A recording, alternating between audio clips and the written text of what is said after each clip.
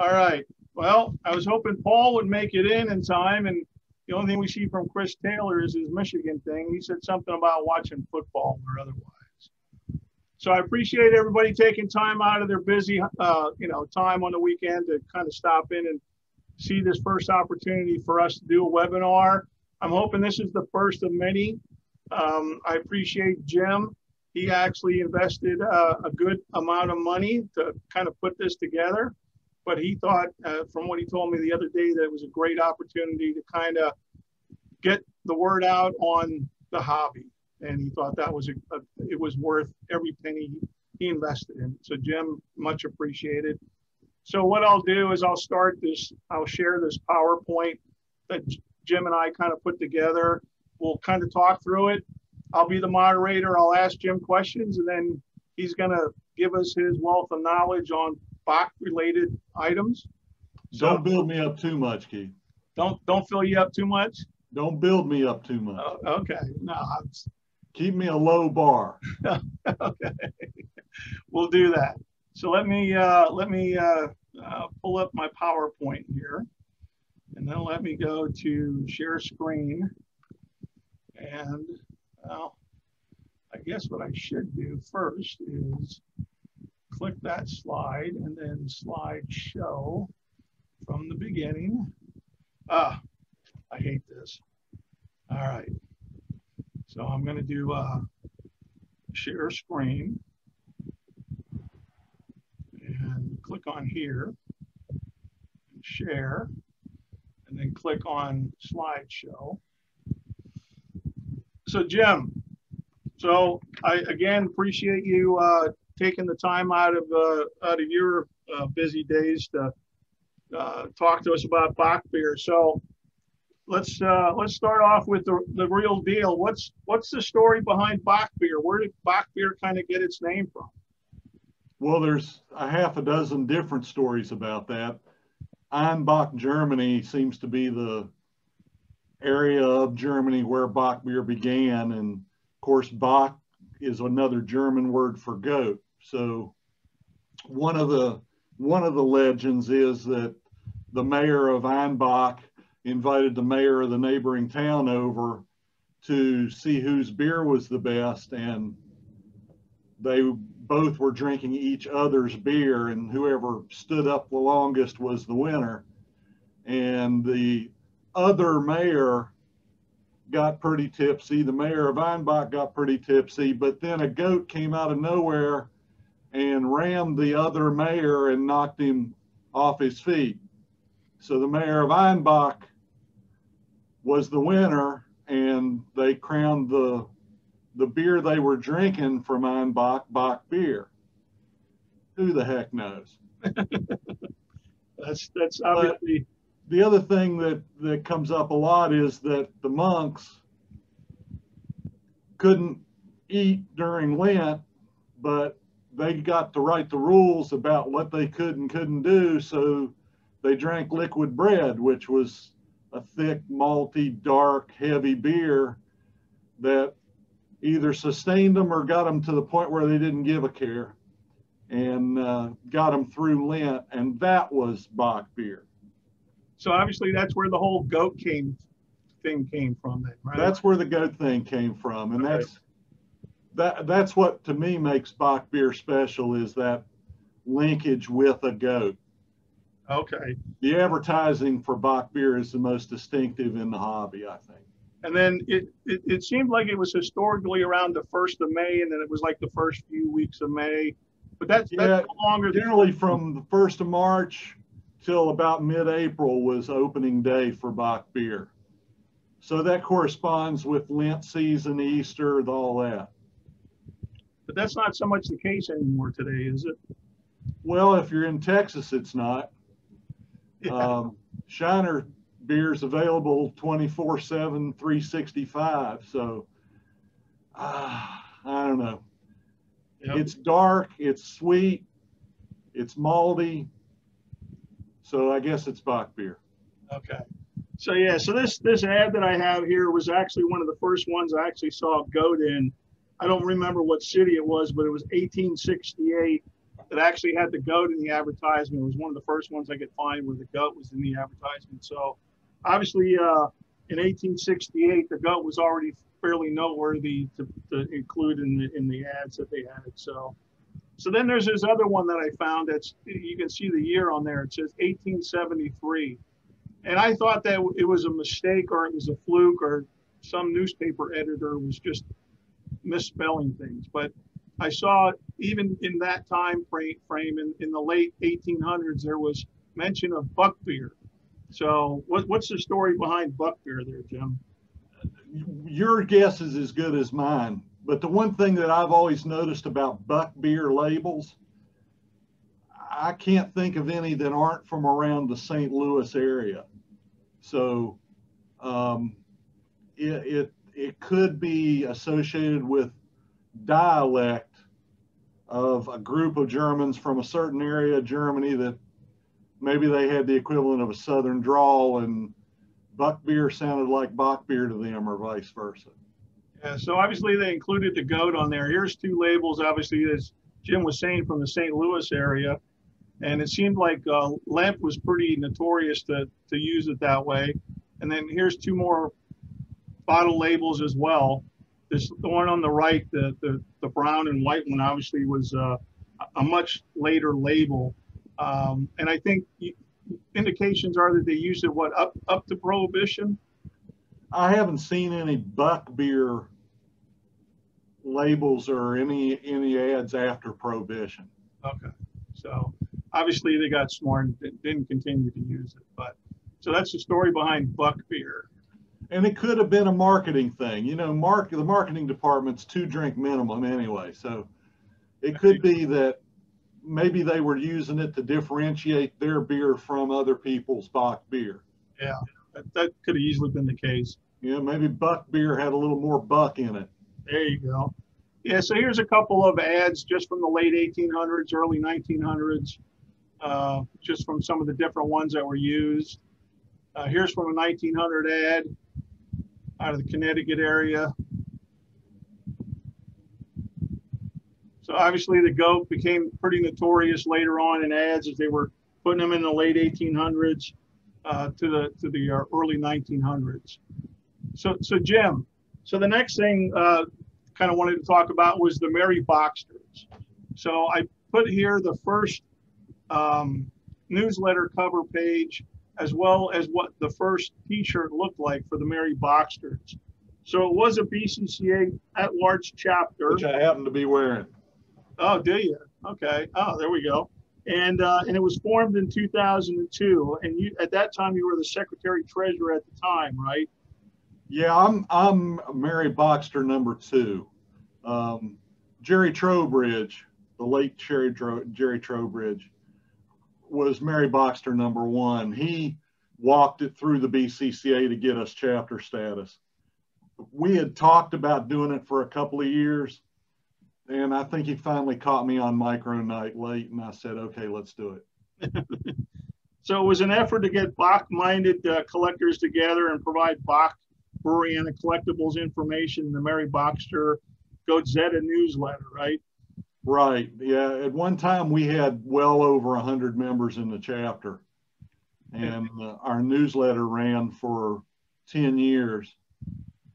And the chapter's inactive right now. Yeah. So the chapter is no longer together. And then a lot of the stuff I did when I put stuff together is I went through all the Merry Bockster Gazettes to pull information out and then ask you some of the questions, because obviously you provided a lot of the information. But I think right now the only way you can get access to the actual Merry Bockster newsletters is through Beer Magazine Viewer, which is available up on the BCCA page. And then Randy has a page that you can go up if you just type in Beer Magazine Viewer. So BMV 3.0 is his new version. You can download all the newsletters that are loaded in there. There's a great amount of information, and all the Merry Bocksters are available through that, because they're no longer available on a web page, correct? Correct. Yeah. And there's over 1,000 pages there. So you know, two things I would encourage anybody that's curious about Bock beer and Bock beer collecting to go and read some of the articles in there. And if you've got information that updates what was done then, because the first issue came out in 2002, the last one in 2012, I would love to hear it. You know, if you know of more examples of some of the rare Bock cans, we did a top 25 of the rarest Bock cans, and we had a 6-pack that were all one of a kinds. One of those, there's now 2 examples of known, the Low Pro National Bohemian Bock beer kind. You know, I would still love to know that information. Yeah. So I'd encourage anybody, if you've got updates to any of the articles in there, you know, let's hear it. Yeah. So the T-shirt you got on that was designed by a West Virginia guy? I had a friend of mine hand paint this T-shirt, and John Krupnick and I dumped a lot together in the 80s, and we called ourselves the Merry Bocksters because we were in Virginia and we dug a lot of Bock cans in Virginia. And drank a lot of Bock, I'm sure. Well, there was some of that. So we just called ourselves the Merry Bocksters that play. And I did an article, a column for the Rustlings for years called the Bock Page, which I don't know how many years I wrote that. And that kind of morphed into the Merry Bocksters Go Set. Yeah. So when you and I were kind of running through some of the questions and stuff like that, I asked you what your favorite Breweriana piece was. Do you want to get to that later, Jim, or do you want to talk about that now? It doesn't matter. I can right now. Okay. I got to move out of the way here. Okay. The piece is right behind me, and I hope the glare doesn't knock it out. But it's this West Virginia Special Bock cardboard die cut piece. It's a Lindbergh Hunt, and it's a real good likeness of Herkimer, who's hanging right above him. Hey Keith, real quick, why don't you unshare so we can get Jim on full screen? Okay. Yeah, let me do that. If I can find my mouse. All right. There we go. Is that better? There we go, Jim. It still has some reflection to it, but that's fine. So that being your West Virginia piece is one of your favorite pieces. Huh? Yeah, it's a twofer. Okay. You know, I love West Virginia beer items and Bock beer items as well. So that one hits both targets. So this was one of the photos that was included in one of your articles early in the Bockster editions. I believe it was from West Virginia, from the Fairmont Brewing Company. Right. Yeah. And then this Monarch piece, it was noted that it came from Rich Lazuza, and because there wasn't much as far as Midwest Breweriana Bock pieces, and that's why this one was considered a harder piece to get.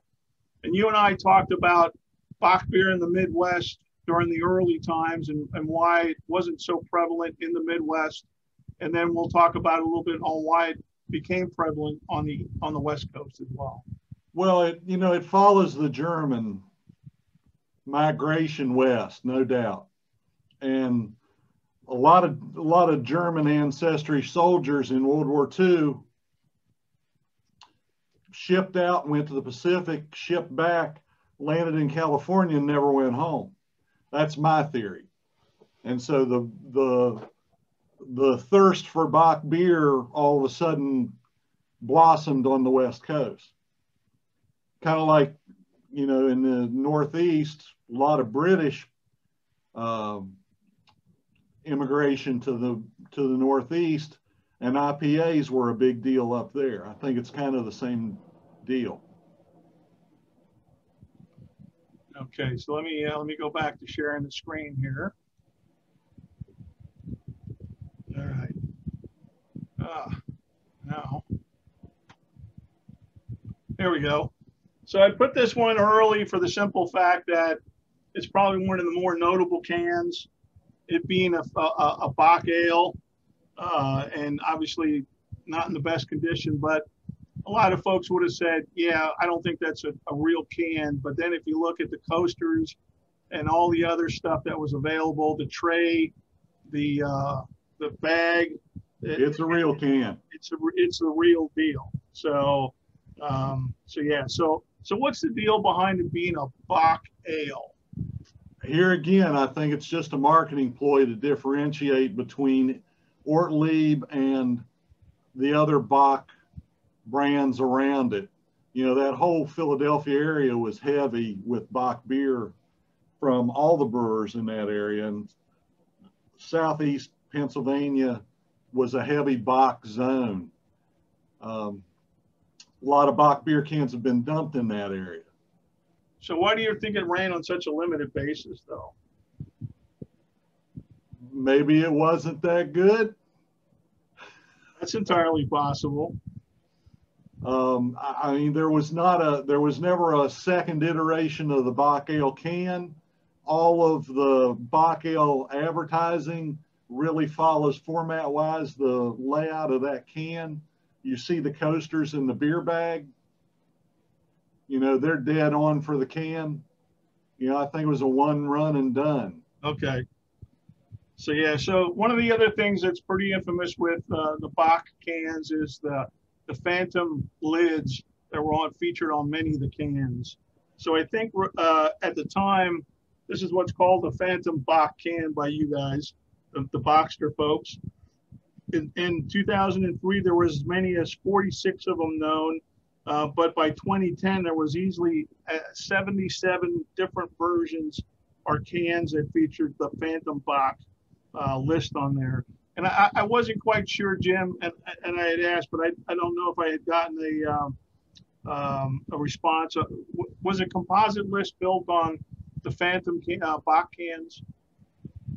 That's on the Merry Bockster BMV. You'll be able to pull that up, and it came in a couple of 3 magazines. We updated it a couple, 3 times. And here again, this kind of covers the gap. A lot of 50s cans and early 60s cans from the Midwest area clear over to Colorado to kind of cover the gap that existed in the 30s and 40s. And I liken it to cone tops.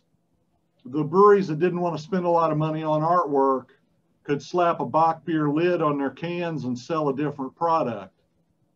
The cone top brewery brewers were cash strapped, didn't want to put a flat top canning line in, so they ran cone tops down their bottling line. I think it's the same sort of deal.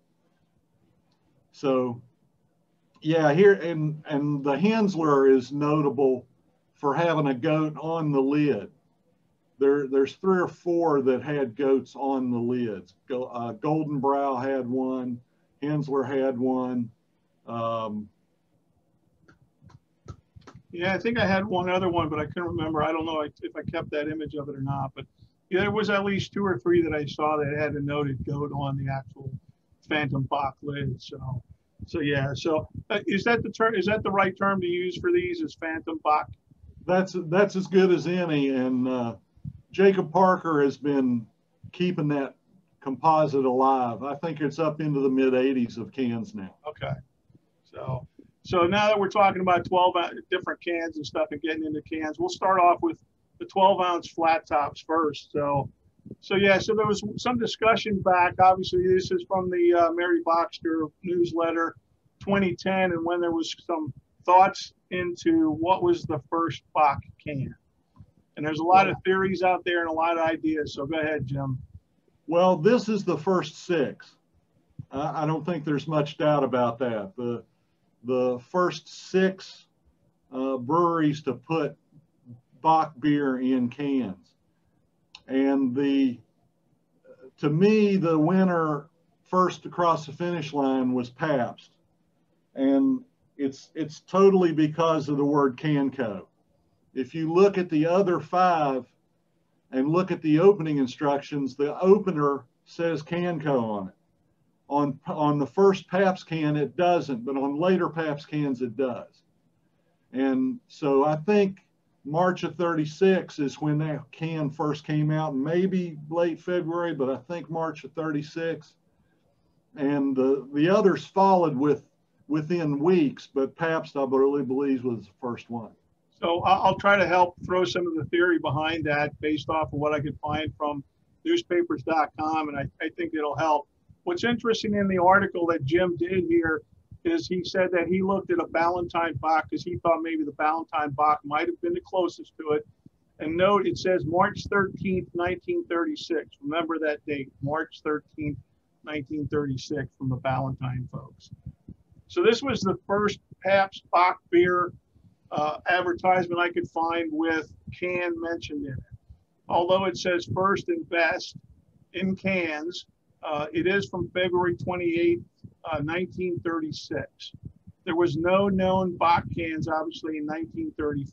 So 1936 in the spring would have been the first time Bock would have been in cans. So this was February 28th, and then there's another one from Iowa City for March 12th. Then there's the one out in Los Angeles for March 20th that talked about it being the first time now in Tappa cans. And then there's a nice one that has the actual can on it from April 10th. So that kind of throws the theory behind why the Pabst was likely the first one. So we had February 28th was likely the first date. So Jim had put a date on there based off of a can that he had for the Ballantine Bock, and he said it was March 13th, which would have been typically the opening day for those folks. So I was actually able to pull up an article that said that Ballantine actually held a Bock party on Saturday, March 14th. So that would have been, they canned it on the 13th and served it on the 14th. The first advertisement I could find actually had March 17th. And down at the bottom, you see down on the left, it says in bottles and in copper colored keg line cans. So that would have been March. So the date between Pabst of February 28th and Ballantine was at least 2 to 3 weeks. So that kind of supports the theory of what Jim was saying. And then I went back and I looked at the other cans that were included in that group that include the PON Bock, and that was March 16th. And then the Waldorf Golden Bock, but it doesn't say cans, was March 19th. So that kind of gives some support behind that. And then the last one would have been the Valley Forge Bock, and they actually said further on down that it was going to be available in cans, and that was March 28th. I was unable to find anything that confirms or showed any advertisement for the Kruger Bock, so I couldn't put anything behind it. So if you kind of stick with that, then Jim as Pabst being the first one. That's my story. I'm sticking to it. All right. So obviously, like Jim was saying earlier, is that Philadelphia was the noted area of some of the cool Bock cans when they were coming out. So PON was obviously one of those noted, and everybody loves the goat on the PON can. Their advertisements were pretty fantastic as well. And then obviously the Kruger, the Peter Dolger, the Jacob Rupert Bock. That's another well-done goat. You got to love the simple, big goat, in your face attitude of these cans. Trommers, and then of course Waldorf as well. And then East Side, I included East Side on here for the simple fact that the East Side has one of those big goats in your face. But what's interesting was I was able to go back and find in 1935, even though this can is a non-IRTP, East Side actually used the same label. And then again, the first time on cans later on. So the first time they used it on a bottle was 1935, but they didn't can it again, or actually they didn't can it as a Bock until much later on. So then Jim, so looking at all these different, Bock cans and stuff like that, what are one of the ones that you would have thought would have put it into a Bock can, but actually did? Well, go to your next slide. Okay. Poth. They're right in the middle of Philadelphia. Poth cans are notoriously hard to get your hands on. Everywhere they dump Poth beer cans is either in the ocean or under a suburb of the 50s. So I hold out hope that there may be a Bock can surface sometime down the road. You think it would just be an ugly brown Poth can with the word Bock on it? You know, that's a really good question. It could be a green one. Who could say? Yeah. Okay. So yeah, so I was able to show a couple of ads that Poth did put Bock out in bottles and on draft, but never put anything in cans.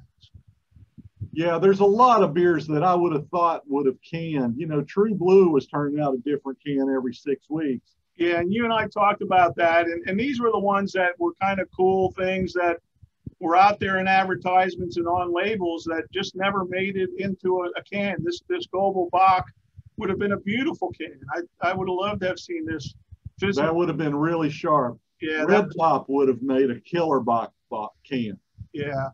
So here's a couple other ones. Sterling, which was a pretty large distribution of Sterling. They just never made it into a Bock can. Rainier, of all people, out on the West Coast, had some great ads. Hams, again, and I'll show some labels a little bit later that shows you what the label looked like, the bottle label that would have made fantastic cans. Go ahead, Jim. Well, I was going to say, what about Beaverwick? What about Narragansett? Yep, I've got all right up there in the heart of Bock beer country, and they were putting a lot of cans out, but unfortunately, no Godius cans. Yep, Iron City would have been a cool can. Iron City would have been great. Red Top would have been great. Now Miller is interesting because I'm glad you you showed it. There's a Bock coaster out there. What the hell is going on with that? Yeah, I've got that image a little bit later on, Jim, so we can talk about that when we get there.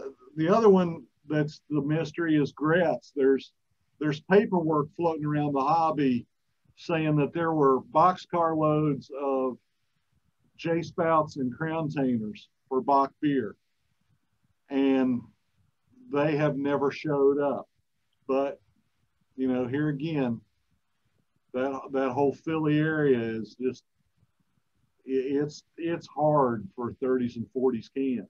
Yeah, so. And Narragansett again would have been a popular one. You would have thought they bottled it but never canned it. Yeah, and they had a big distribution area. Grobner maybe, but they weren't really big on canning like True Blue was. Yep. And then Genesee. Yep. Genesee was everywhere, and Genesee was large.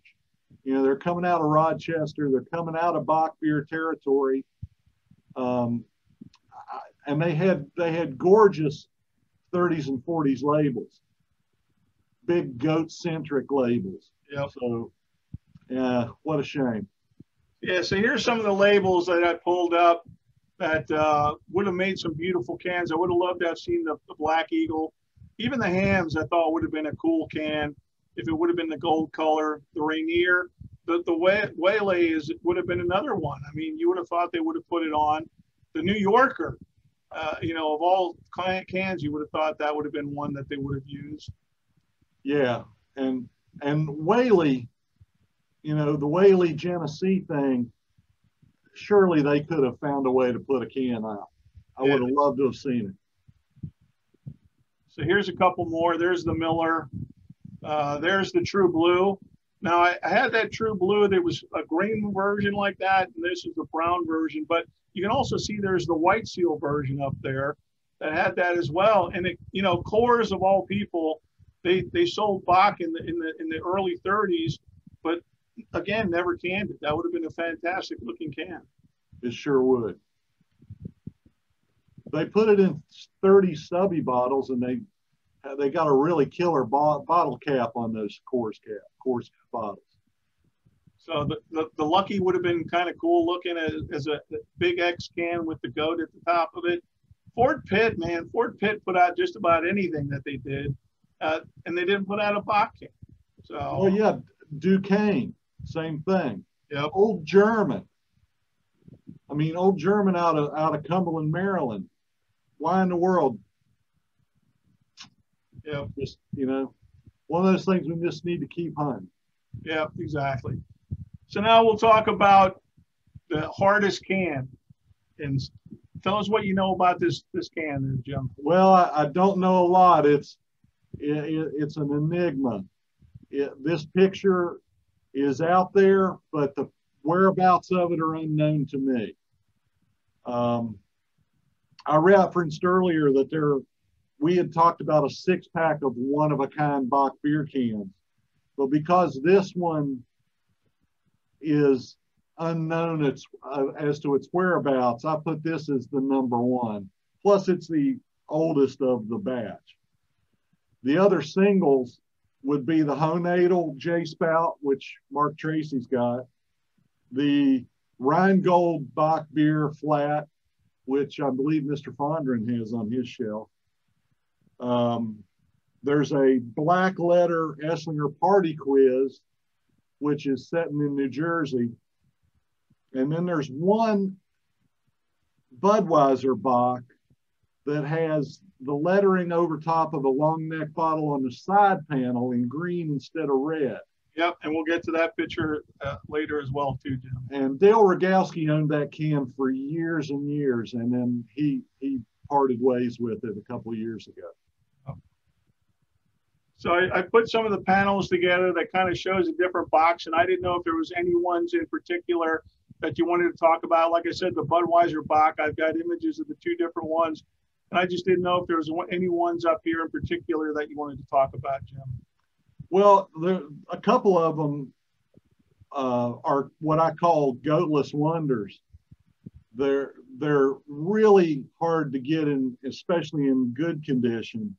And I think they're really compelling just for that reason. But there's a column right there, the Arrow, the Dawson, and the F&S.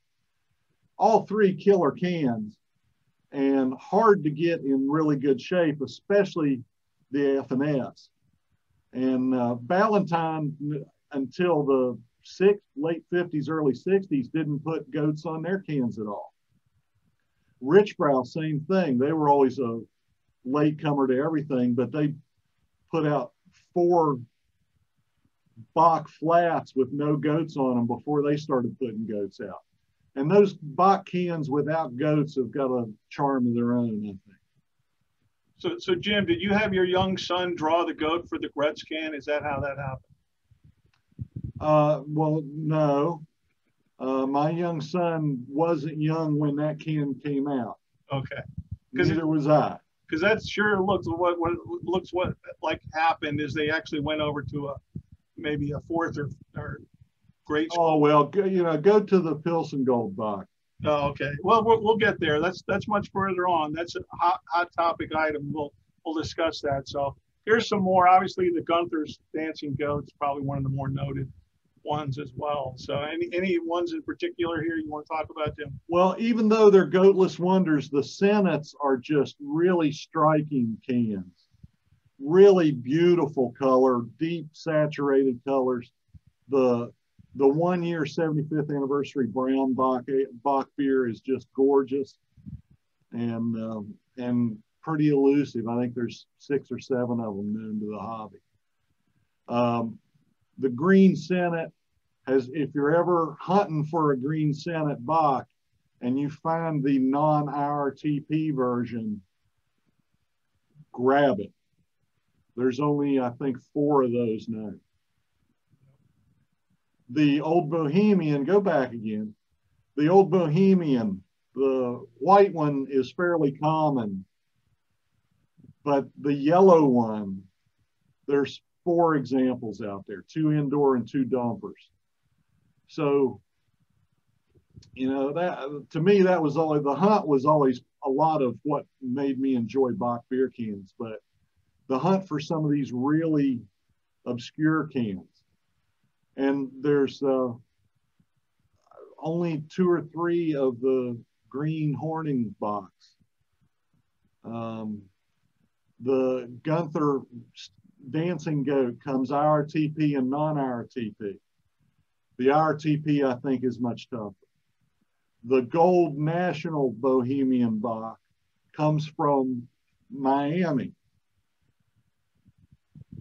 So, you know, look at those labels closely when you're looking at Bock beer cans. There could be a real diamond in the rough there.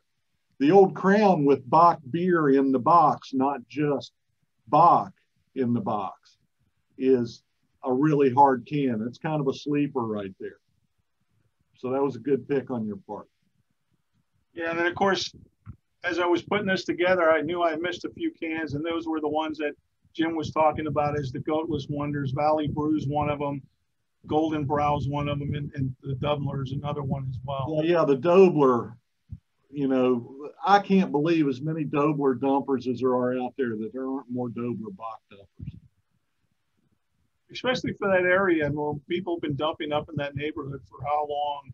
And the dumps are deep, long, and wide up there. So yeah. I don't know. Yeah. Now the Golden Brow comes in a beer with a Bock lid, as well as in a Bock beer. So that's interesting. And so why Valley Forge and no Ram's Head? Or would that have just been too ironic to put a Ram's Head Bock? Well, they'd be competing against themselves, wouldn't they? Yeah. So, okay. So that was kind of a quick run through some of the 12-ounce cans. And then these are ones you obviously didn't see there. And this was an opportunity for Jim to talk about each one of these cans in particular. Well, the Esslinger Bock beer with the waiter riding the goat is a fun can, period. But here again, there's one variation of it that's almost impossible. Jim Plant found one in the American Can Company employee find years ago. The Manhattan comes in two different instructional orientations, and I think there are two of each. So in 2-panel and 4-panel.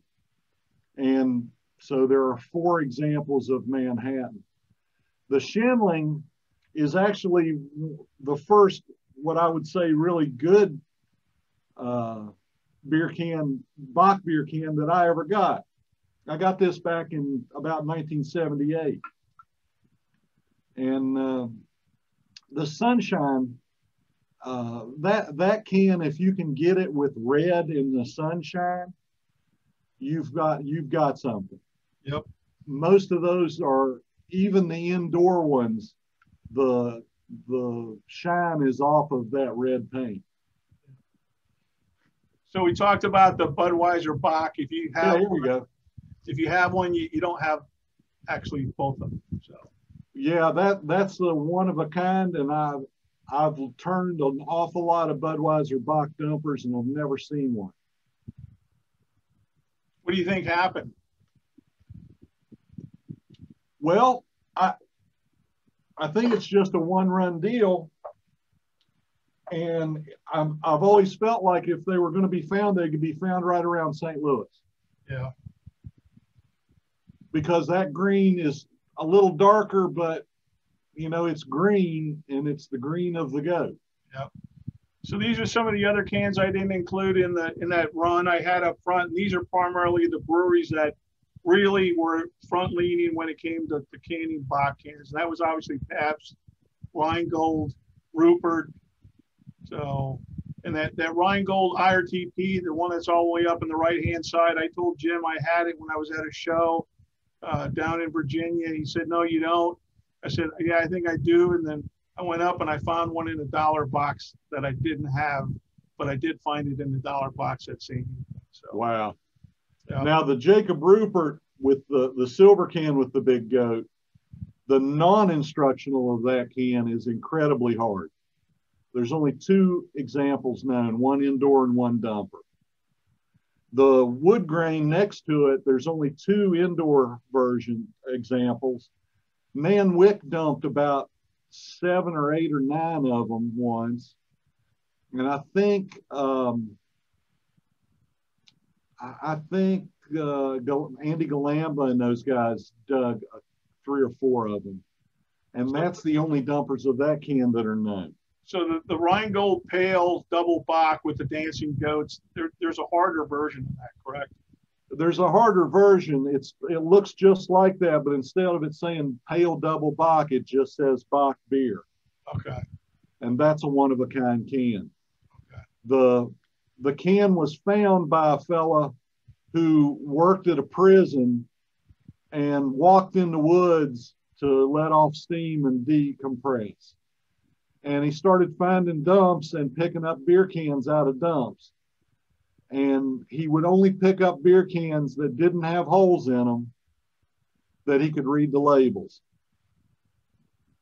And he traded that can or sold that can to Dave Launt years ago, who sold it to another fella who sold it to me, and now it's going on down the road.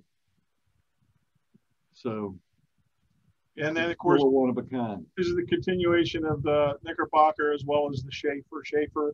Yeah, now the Knickerbocker comes with and without pinstripes. Yep. And then the Schaefer Small Goat, I know of 3 versions of that. There's a large keg line box with IRTP. There's a small keg line box with IRTP and a small keg line box without IRTP. Okay. So here again, roll those cans over and look at the back sides. There's variations out there that a lot of folks don't realize. Yeah. And when we did our practice run, you and I talked about your favorite can, and I'm stumped now, Jim. I can't remember what your favorite can was. Hang on, let me unshare it here real quick. There it is, the Waldorf Golden Bock. So, this is the Franken can. This was the can that Charlie Bacon found up off Tupper Lake on an island and traded it to the Lewandowskis. They grafted a Waldorf can to the back side of it where a section of it was missing. And the can weighs about 1/4 of a pound now. There's one other example of that can, and it's a mint can. Yeah. And it's in Cincinnati. So as far as my favorite can, mine's the Neuweiler Bock. Now if I can get this to flip, there we go. And the Neuweiler Bock, not only because of the graphics on the can, but I actually had an opportunity to dump some Neuweiler Bock cans up in the Poconos. So did you dump this one? That's mine sitting in the mason jar in the middle, and then the image on the right is the one once it was pulled out of the mason jar. Did you dump this one? I did. Good for you. So I did that with Mark Parambo up in the Poconos. So yeah, Neuweiler's by far my favorite Bock can, just because it's a really striking design. Yeah, the ones that were found fairly in a close area. How the distributor must have been trying to sell them, and then maybe they just shared them amongst themselves or something because they were behind different houses and cabins and such. So, all right, so let's talk about this one, Jim. Okay, well, this can was found in Kentucky in a trailer in a collection in the estate after he passed away. A fella bought the entire collection basically sight unseen to help out the sister of the fella who had passed away and to basically provide some money for burial expenses. And I should note that the fella, he's a well-known BCCA guy. I'm not going to say his name because I didn't talk to him about whether he'd want his name out about it. But he found money in several cans when he went through the cans from the estate and sent that money back to the sister. But this can was in that batch of cans in that trailer in Kentucky. And there was also paperwork in boxes around this can with other 30s cans from Fred Wolpe and Hal Noren. So this can probably came from one of them originally. And it is definitely a mock-up, paint-up And my son didn't do that goat either. Okay. So pretty interesting can. And there was a big controversy when the Lillick books came out as to whether it was real or not. I maintain it absolutely is not. Okay. If you would run your finger across it, you would realize that there's 2 or 3 layers of paint on there. It was a nice attempt, though, right? Well, it's an interesting attempt. Yeah. That goat's been into the Bock beer for a while, looks to me like. Yeah. So you talked about this earlier. These were in the Bockster newsletters, and someone had said that they were in fact test runs. But how authentic do you think these attempts were to actually put them in use? Well, I think the coasters are authentic, but evidently the Miller can is not, and the export Bock is not. I mean, so boy, I wish they were both real cans, Yeah. especially the Miller. Yeah, that would have been interesting. Pabst obviously did a better job with theirs where they kept the goat on it. So, and then this is some nice concept art by Andy that was included in one of the editions of the Merry Bockster that he put together. There's a Genesee 12 goat Bock, a Town Club Bock beer with the little goat and the monocle, the Bay State Bock, and then a Williams Purple goat Bock. Yeah, Bay State and New England. Why didn't between those 2 brands, why didn't they put out one Bock beer can? Yeah, exactly. So I thought that was pretty neat artwork to include from Andy. So let's talk about cone tops. Okay, well, as I said earlier, just a couple, 3 years ago, a second example of that National Bohemian Bock beer low profile came out, surfaced, and it's sitting in a collection very quietly. The other example is that one, which was in Adolf Granke's auction when he dispersed his collection. The Honadel Bock was found in a wall. The other known example of that was a fragmented can that the legend goes it fell off a shelf and disintegrated. The Gibbons Bock was a can that Will Anderson originally found, I think, or maybe it was Bob Myers, but I think it was Will Anderson. And it supposedly sat on the desk of the president of the brewery for years. And there's only 2 other examples of that Gibbons Bock. And I think you got one there. Hey, hang on, let me. Boy, I'm really proud of it too. There you go. That's one of the examples of the Gibbons Bock, and that our grading system doesn't have a means of accounting for cans like this. But this can was found in the same location that the other dumper was found, 10 years apart. Yep. So let's see. Then I gotta get this to move again. Come on. Oh, I went too far. We already talked about the Orleaf Bock Ale, and then of course the Kubler Bock, and a bunch of those were found just a little while ago, correct? That can's not as rare as folks think it is probably, but the graphics are so compelling. Who wouldn't want to have it on their wall? Yeah, exactly. So there's probably, I would say there's probably at least a case of those cans out there. So those are the only 5 known cone tops, correct? That's correct. Okay. Now we'll go into crown tainers. Yeah. Now you don't have the cams up there, and you don't have the Schlitz, and there's one more missing. What is it? So is the Schlitz the real deal? The Schlitz was a test can. Okay. It was a copper painted paper label wrapped test can. The cams is absolutely a legitimate can. Yeah, and I didn't pull the image.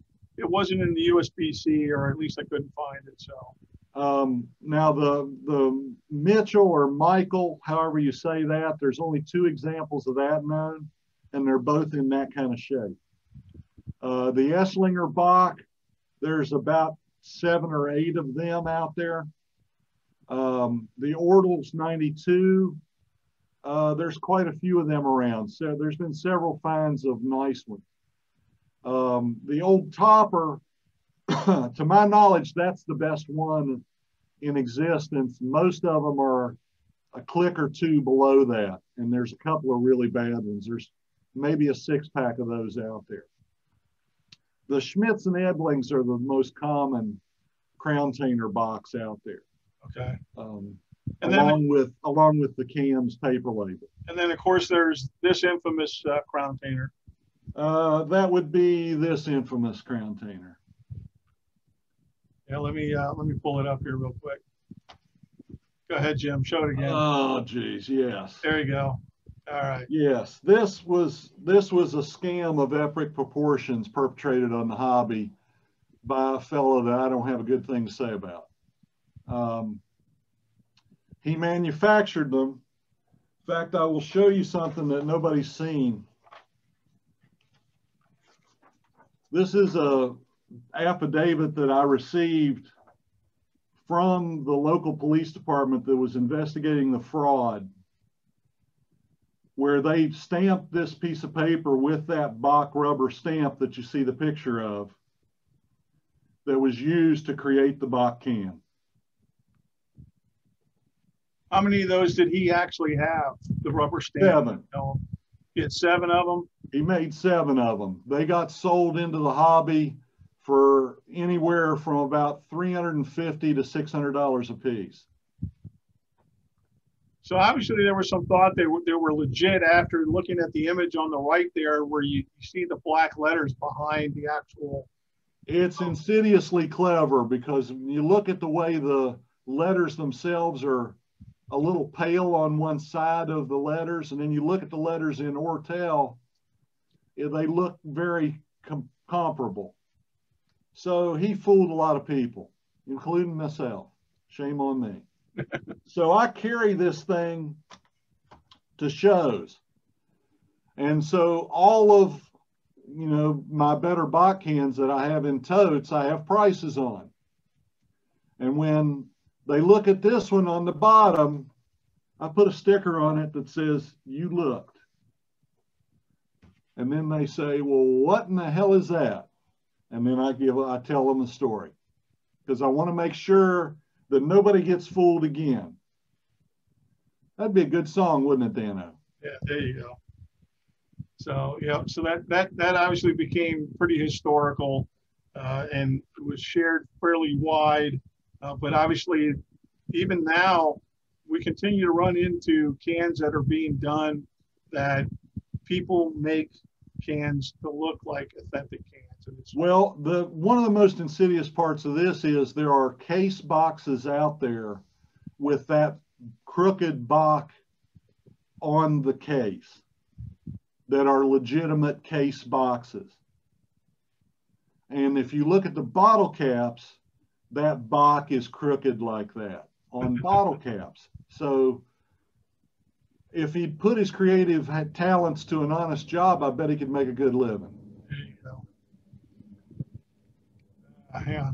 So that's pretty much it as far as crown tainers. And then there's the quarts. Okay, well, you've got the Esslinger Bock quart, which again, there's probably 6 to 10 of those in the hobby. The Bock flat top quart is a real can. The Esslinger Bock flat top quart is a real can. Yeah, and I just couldn't find a good image of it to confirm. But there's 2, maybe 3 examples of that out there. The difference being with the flat is it says contents 32 ounces at the bottom. Yes. And they showed up in a show in the late 70s. I think it was outside of Philadelphia. A kid carried them in a grocery bag. Where they came from, who that kid was, who knows. Now the Schmitz Bock again comes in 1 quart and 32 ounce versions on the bottom. So there's 2 versions of that. And then you want to talk about this Natty Bow? Well, what do you want me to say about it other than it's bogus? Yeah. Obviously, you either had your son painted again or took it over to some grade school to get it taken. Well, actually, Dave Lott painted that. Oh, okay. Oh, he's not the best artist. We'll at least. No, but you got to give him an A for creativity. Yeah. I got that can from him at the New Jersey CANvention in 1990.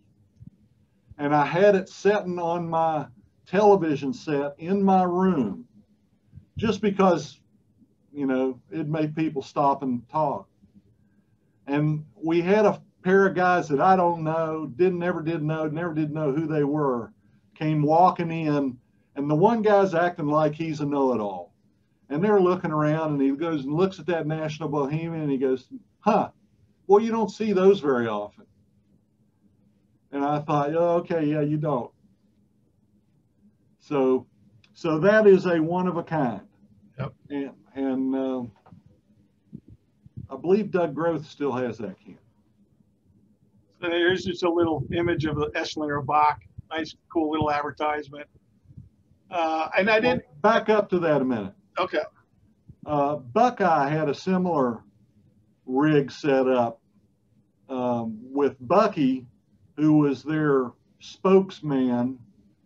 You know, he was a short fella, and he had a goat called Bucky, who drove him around town, and they gave away Buckeye Bock beer. Yep. So I didn't include many tabs because we'd be here all night talking about different tab cans, but this was one at least I wanted to put up there, and you could tell the story behind it. Here, let me stop sharing there. There you go, Jim. All right. It's a wrap, and on the back of it, it says, this reproduction compliments of Film Fest 2, designed courtesy National Brewing Marketing Department of the National Brewing Company of Baltimore, Maryland. This was given out at a James Bond Film Festival in about 1980 in Florida. There was also a regular James Bond wrap the year before given out, but I've never seen one of them. Oh, okay. So then this is obviously the biggest Bock can, obviously the only gallon version of a Bock can. So, that's the only gallon version, no Bock lidded gallons. Yep. And there's probably, I don't know, 4 to 6 of these out there. So the one thing we didn't talk about was 16 ounces. Well, I only know of one 16 ouncer, and that's a Canadian Ace that's got a Bock lid. So it's one of those phantom Bock cans. So it's a Phantom. That's the only one I've ever seen, and I've seen 3 of them. Yeah. So, and then as far as Breweriana goes, there's not much out there. There's a couple of trays. You got 2 of them over the top of your head. And then there's this tip tray. And you said that the tip tray was kind of the stock art that you think was used for two different types of breweries, correct? Correct. And now obviously that's pre-pro. Yeah. So I didn't include a whole lot of Breweriana pieces. We could have talked about those all day. Now, these fingers look familiar. I think you'll identify those to be your very own fingers there, Jim. So I think you and I had discussed, and you said that these were fake. Those are all fake. The Old Manhattan and the Peter Hands was done by a fellow that's well known in our hobby, whose name I won't mention because he never tried to purport that they were anything other than just mock-ups. Yeah. The Arrow beer was purported to be real, but obviously is not. It's a paper cutout of a label. Yeah, and I know you are pretty noted yourself for collecting little bottles, and I think you've made mention possibly wanting to talk about little bottles sometime if we get a chance. Yeah, I'd love to do another webinar on mini bottles. Okay.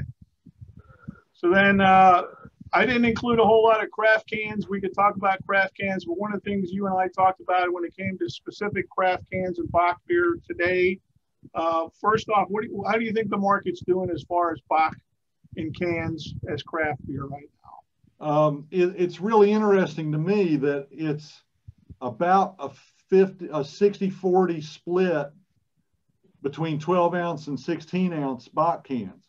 There's an awful lot of 16 ounce Bock cans coming out. I've got about 45 or 50 12 ounce Bock micro cans.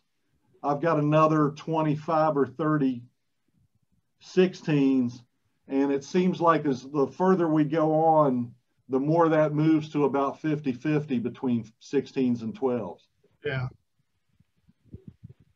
So it may be a canning cost versus the volume versus what they can sell them and the margins they get, that it's more attractive to sell beer in 16s than in 12s. Okay. So this should look familiar. You want to talk about this, Jim? Well, that was my Bock beer can collection at the height of its infamy. Across the top, you see the cones and crowns, including one of the Mitchell crown tainers. There's 1, 2, 3, 4, 5, 6 rows of Bock flats. Then another three rows of Bock pull tabs, and then 2 rows on the bottom of Bock lidded cans. So I had a few, and then a bunch of Bock ball knobs. I like the Bock ball knobs up in the top left corner. Yep. And I still have those over here on the wall. I got to the point of no return with Bock cans, and I've dispersed most of the collection. Yep. So this was from 2008. This is a BCCA display that you and Brian Williams put together. This was my collection, and I took it to the Orlando CANvention and set it up. And boy, Jim Mitchell, I'm telling you what, that man ran a tight ship. We were about 15 seconds before we ran out of time to assemble this thing, and he was going to throw us out of the hall. So we got it done. Couldn't have got it assembled without Brian's help.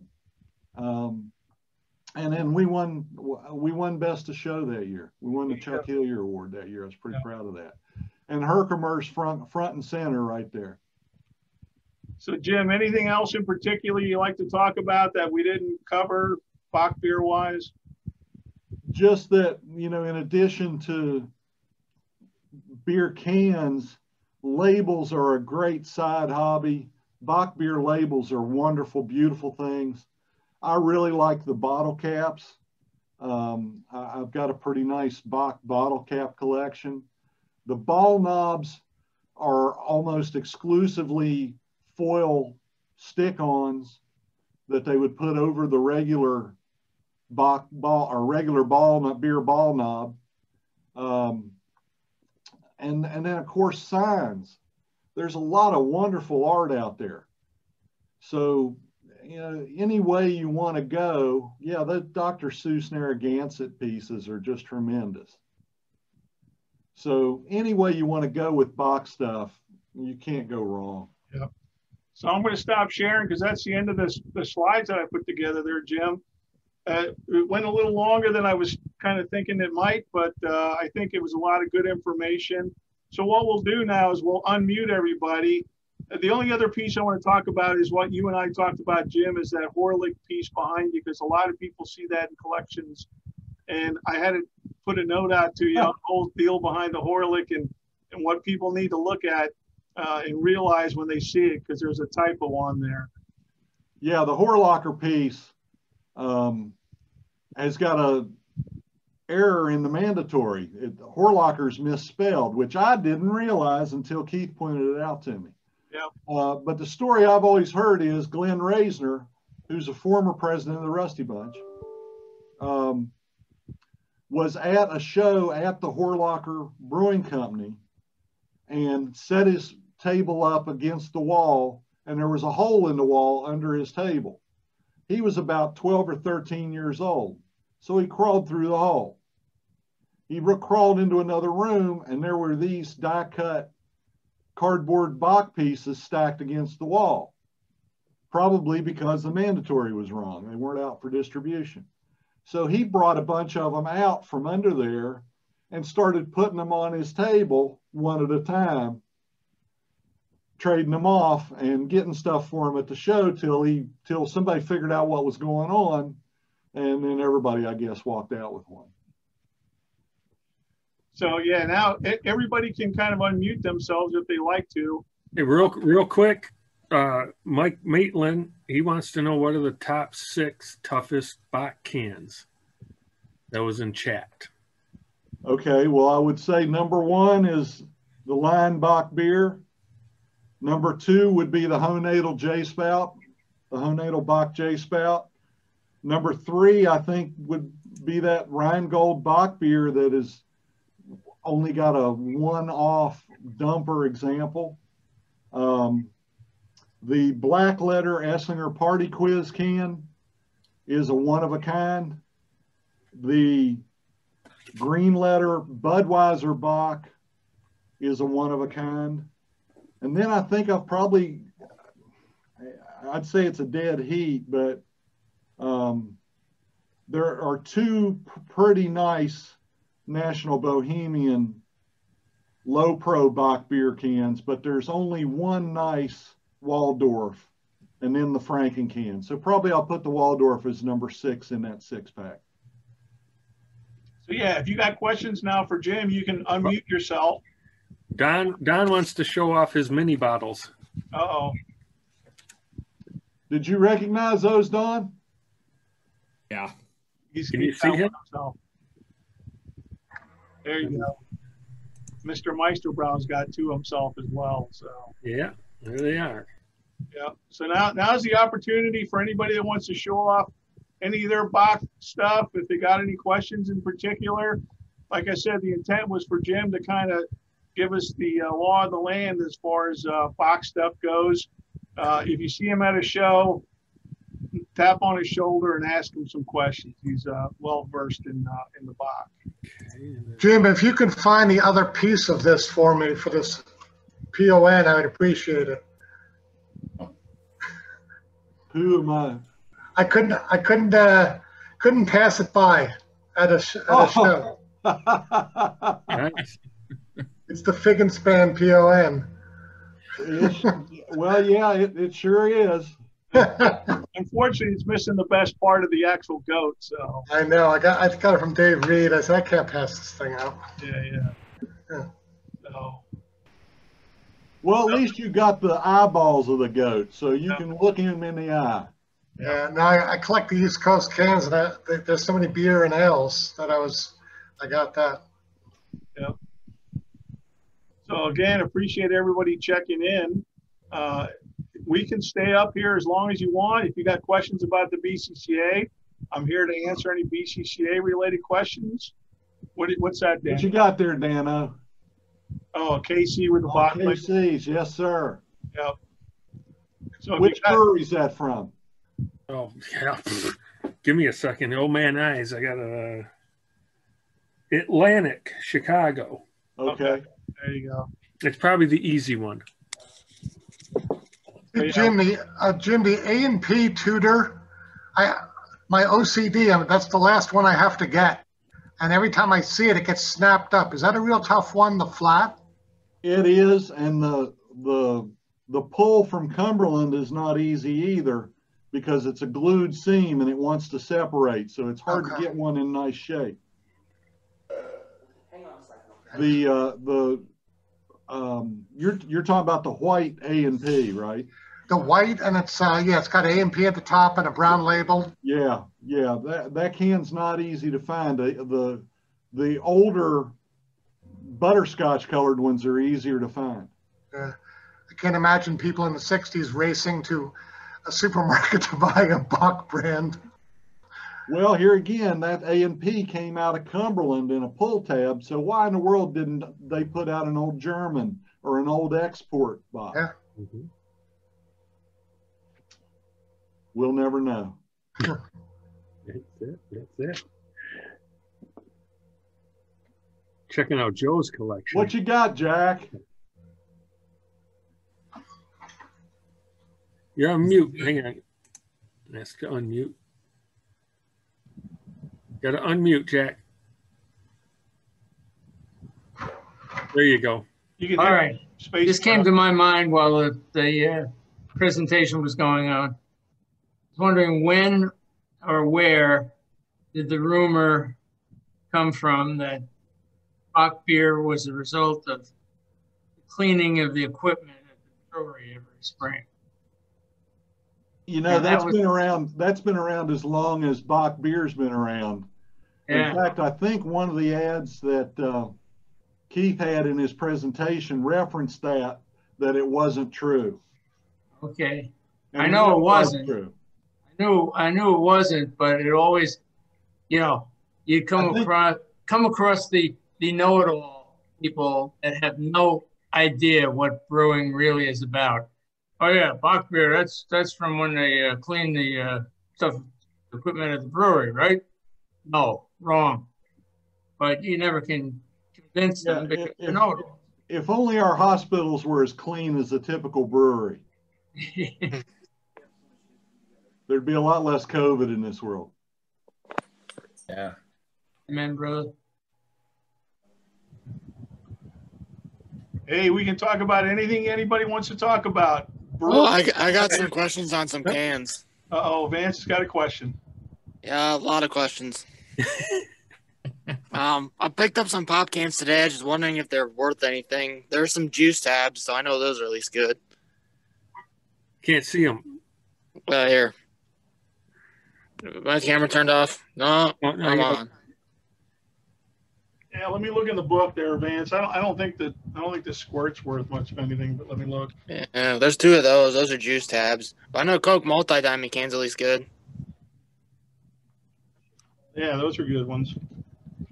Yeah, and They're clean. I know that's I was shocked too. This the lady was cleaning out her crawl space. Tell her to keep looking. Yeah. Well, it was her son who was trying to collect cans back like in I don't know, like in the 70s or something, and for some reason he had these, and these are all the cans he had. But she said she wanted to get rid of them. She didn't want them in there anymore.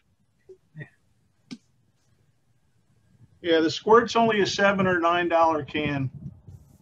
Okay. Yep, so that's not worth much of anything. But what about the Coke multi-diamond? Is this a juice tab? I don't know. Yeah, you're going to ask me to look for something that's got a bazillion different variations to it. Really? Yeah, Coke's. Probably. Should post those questions up in the Soda Pop forum on Rusty Bunch. On Rusty Bunch. Those guys will know everything. Yeah, I'm not in the Rusty Bunch, but I just in the forum. You don't got to be a Rusty Bunch member. We're cool. Okay. Well, these are Pepsis. I don't know if these are worth anything or no. Those are some of the harder versions. I don't know what this top is called though. I've never seen that top before, other than on a beer can.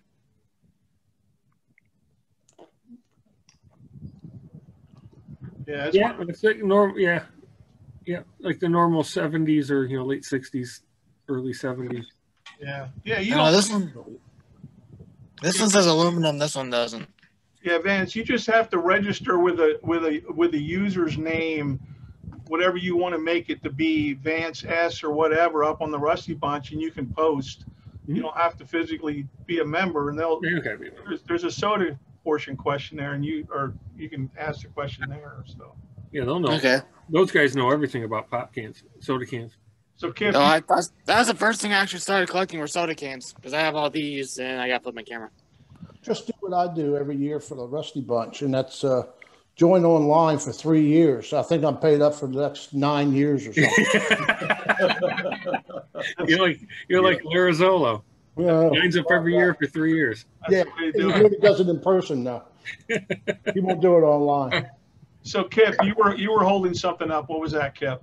Yeah, this is a label that you can add to. It'd be great if it was a can. Oh, boy. Right.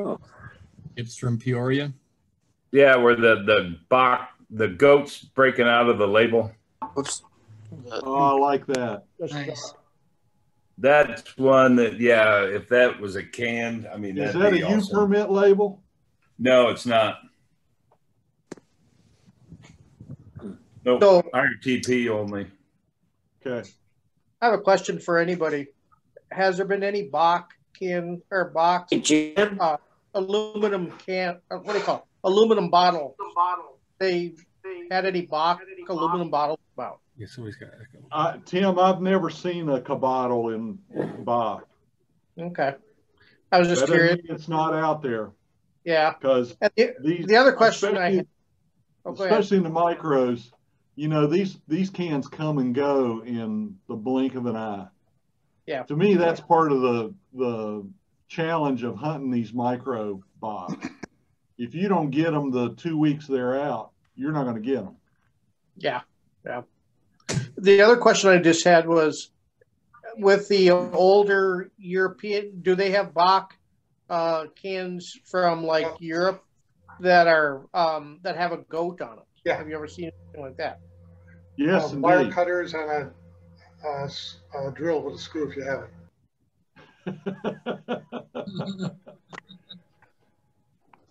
Yes, there are multiple foreign cans with goats in flats and in tabs. Okay, thank you. So what's the deal behind the German ones where they're double Bocks? I mean, is it a real true double Bock, Tim? Well, I liken it to like the Belgians, the doubles and the triples. It's a click up on alcohol and a click up on the body of the brew. You know, the specific gravity of the brew. Okay, cool. Hey Keith, question. Okay. I'm in the Aztec a number of chapters, and Art Lacombs looked at this can. He said, "You might want to show this to others," because he said it might be rarer than the real ones because it's a dumper. So I don't know if you can share that, or do I share my screen? No, we can see it. It's a part can, but it looks like it's got some, it's got the discoloration on it. It looked brown at first, but yeah, it's got the red faded. I don't know anything about the part can. Anybody have any other thoughts on the part cans? I've only seen them on grade 1 on grade versions of it. There was an early collector in New Jersey, Steve Franz. He was one of the founders of the Garden State chapter, and he found like a case of Park cans in Park Liquors in Ridgefield Park or something like that in New Jersey. And at the time, there were only maybe 1 or 2 known to exist. And he took those cans and traded them for usual suspects, 007s and Playmates and things like that. And others have been found, but that's probably the only number I've ever seen, because they were just basically found in the liquor store. Thanks, appreciate it. Yep. Yeah, he found that in the basement of the liquor store, and he wrote the story of that to the BCCA. So it's in an early BCCA news report, which I joined the club in about '77, and a year or 2 later sent away for all the old issues. So I have them all, and and I knew him from the Garden State chapter, and he was the supplier of the Park cans. Yeah, I joined in '76. I remember those old New Jersey shows at Princeton when everybody was drinking. God, yeah, the first one I ever went to. Remember that? First show I ever went to in April, or it might have even been late March, '77. 450 or so half tables. Yeah. You could only get a 4-foot table space. That's where I got my name, Kubler Cone Top, because I was 15 years old and I found about 60 Kubler Cone Tops, and I was very popular for about 15 minutes. Yeah. Do you have any left? No, all gone. I was just a trader back then. I didn't think about rareness. I just wanted to share and enjoy the hobby. Yeah. So a lot of us fell into that mistake early. Yeah. So I made a great find of a guy had taken beer cans back in the 50s and either either cut, you know, if he top opened them, he cut off the lid. If he bottom opened them, he cut off the bottom, and kept hardware in it. And through my father-in-law, I met this guy, and I got 300 cans from him for $300. Came home, my wife was going to kill me for spending $300 on beer cans, until Bob Taylor and George Arnold came over and spent the $300 on 30 cans. They got a deal from me. Yeah. And then things changed a little bit. Google Home. So I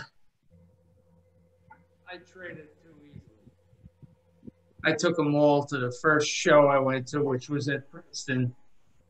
And I had all the cans out on the table, the whole bunch of them, instead of doing like one of each. Yeah. You know, trade that and then replace it with another one. But no, I just traded like crazy. Now I'd like to have some, because there was some good cans there. There weren't any super rares, but there were like maybe about a dozen ambassadors from Kroger. Yeah. Good can. That's what everybody's trying to get in the mannequin, I remember. Yeah. Yeah, I didn't do that at least, but I did some. What color? What? Jack, I remember one of those shows in 79 or 80. I was walking around at Princeton, and there was this can I had never seen on one of the tables. It was a Schultz. Oh, wow. And I found out later whose table it was. It was Charlie Papp. He may have had more than one, in fact. He may have drank them. True. But they wouldn't have been new if he did, right? No. It would have been. Hey, guys, I got to go. Thank you so much for this. I appreciate all the work. And this is a great idea, Keith. Great. Yeah, like I said, it's an opportunity I wanted to take advantage of with us being COVID, crisis impacts. Still being able to enjoy the hobby and not be, feeling like we're losing a grasp on it. So yeah, anybody that's got ideas for what else they'd like to see, I'm looking at different states for different types of breweries, maybe just bring in some of the smart people. But yeah, I appreciate you taking the time to attend. All right. That's very, very good, Keith. Thank you very much. I got another quick question for you guys. You guys will know this more than me. What's an Ace High worth? It's a 16 ounce. And what brewery? It says in the corner. This one, Ace. Yeah. Ace. How much did you say, Don? The beer is not quite as tough as the ale. Yeah. I'd have to look. There's scratches on it, so I know that obviously takes away from the value, but I thought the graphics were cool. Yeah, those are fantastic cans, obviously. Nice can. Yep. This dude got hit in the face. This is really funny. This person looks like someone tried to cut their eyes out. Yep. So. Domestic pretty violence. can. That's domestic violence. Domestic violence. I only paid $5 for it, so I thought that was okay. That's the price. So and here's this one. Anybody else have any specific questions? Like I said, if you got a BCCA question, ask Don. He'll answer all your BCCA questions. I won't tonight. No, I'd be more than happy to answer any BCCA questions you may or may not have.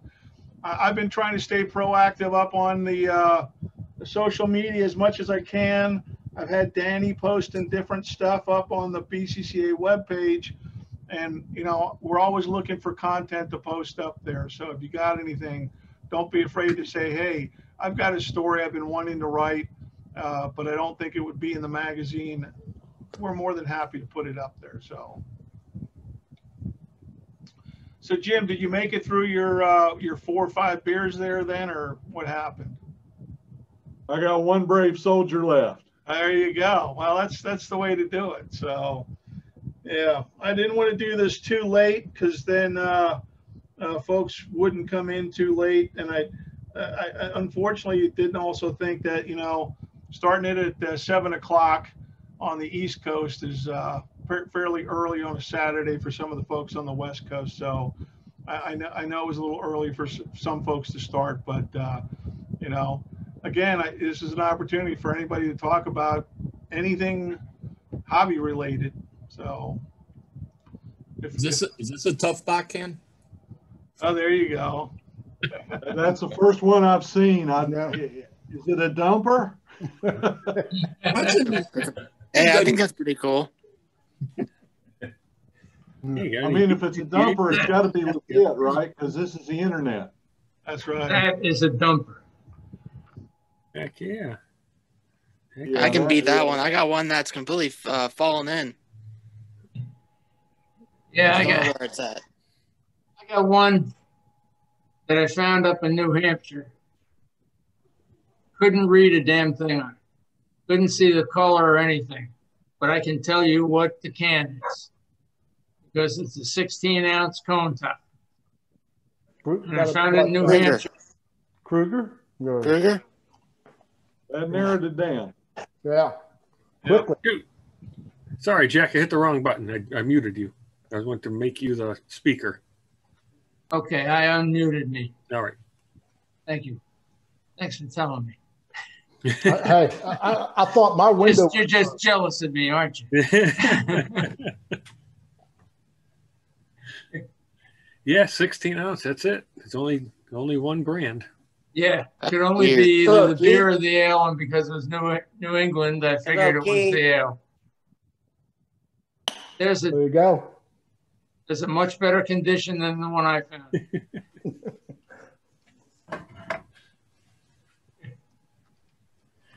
How many of them were found? It was in a movie theater there or was something? Unbelievable. It was like before Blu-ray the one year. Yeah, 200 or 300 or something. Yeah, it had to be hundreds of them. And the guy was still trying to get Top value or whatever, top dollar for them. So they just sat there. Yeah, they were blue-gray. They were all over blue-gray. Which can was that? The 16-ounce. The ale. 16-ounce. Woody's fine. All the Crofts and the Krugers and all Yeah, that. the lemon Yeah, a lot of Crofts. Well, no, there's two versions of that ale. One with a register mark in between the legs and one without. I don't know what it is. I don't know what was that dumper that I got either. This is all rust. He couldn't even see the legs. Yeah.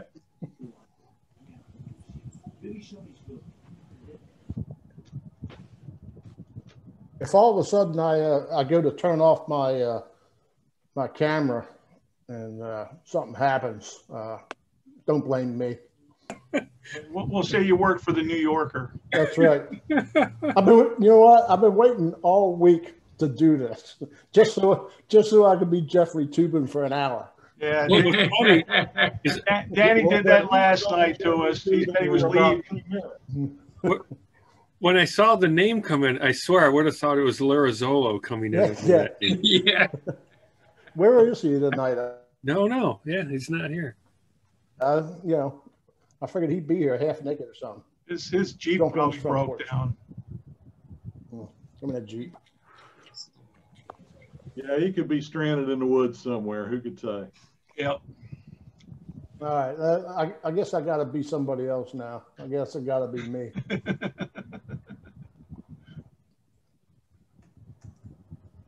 All right. You should be able to change your name. Yeah. Oh, yeah. The first time we had the Garden State, a Jersey Shore Zoom meeting, half the people had their wives' names.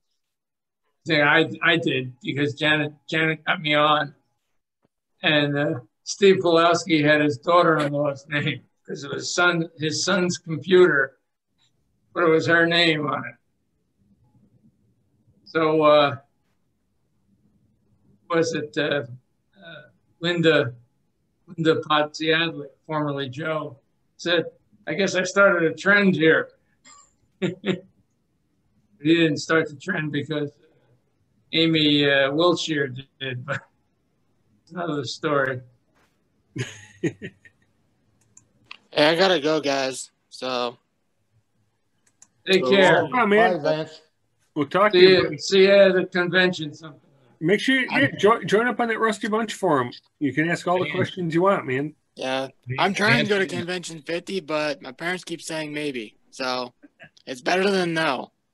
Well, maybe it'll be eventually held sometime. Yeah, right. Yeah, I think school started, but I'm trying. As long as Vance, reply to that email. Vance, reply to that email. Yeah, I will.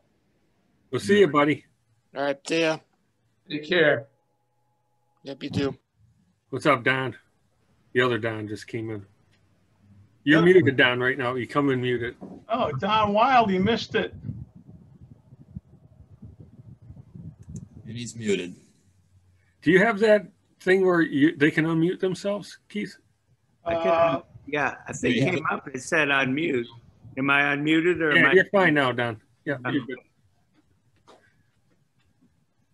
Hello, Don. I have to turn the ball game down in the background here. I can't. So. Hey, we missed you. We missed you there, Don. Where'd you miss me? When? Yeah, we had already started this event. Oh, well, I was just, I'm losing track of time.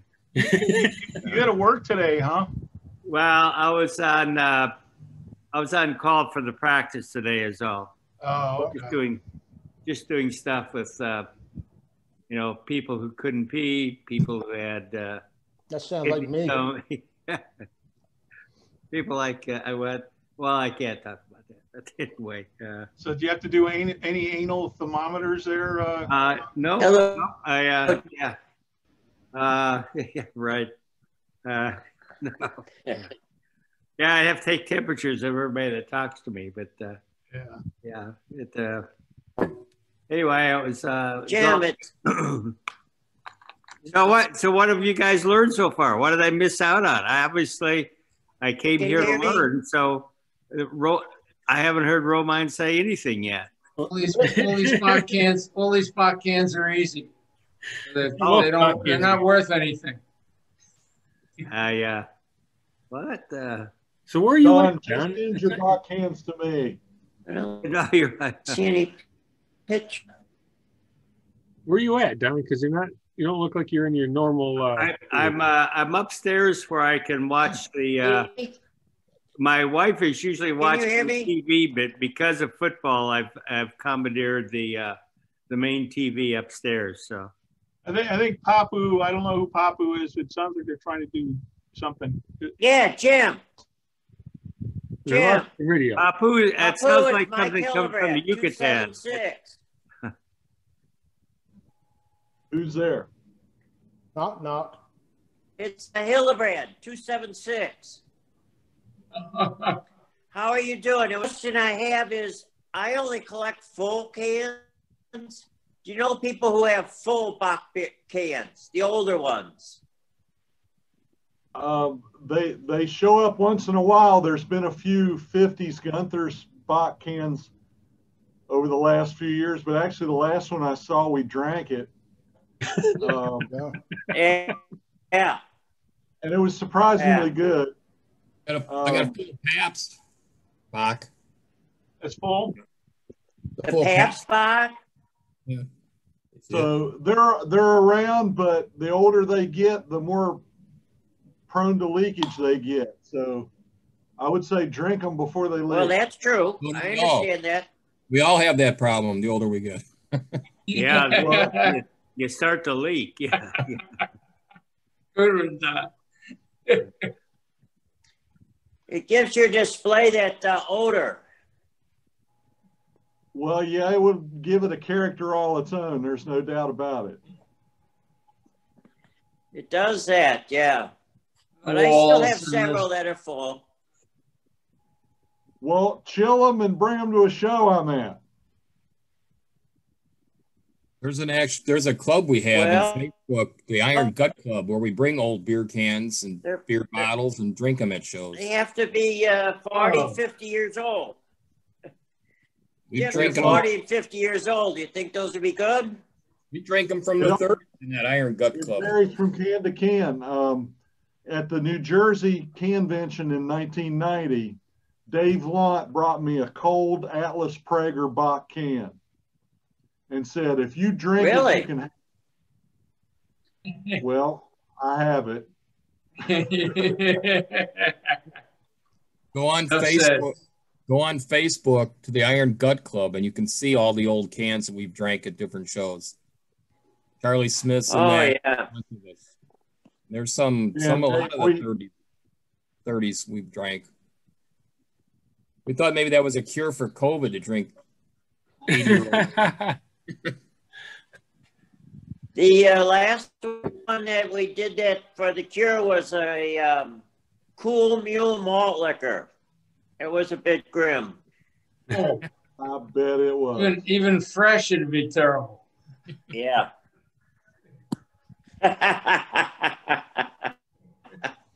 And we followed that up with a Hoppengator. So it was a bit grim. Yeah, it was worse.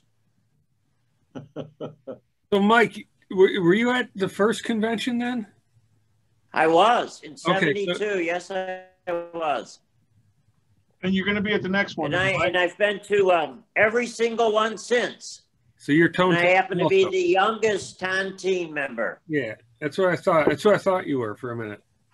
You're the youngest? I even went to St. Louis this year, just in case.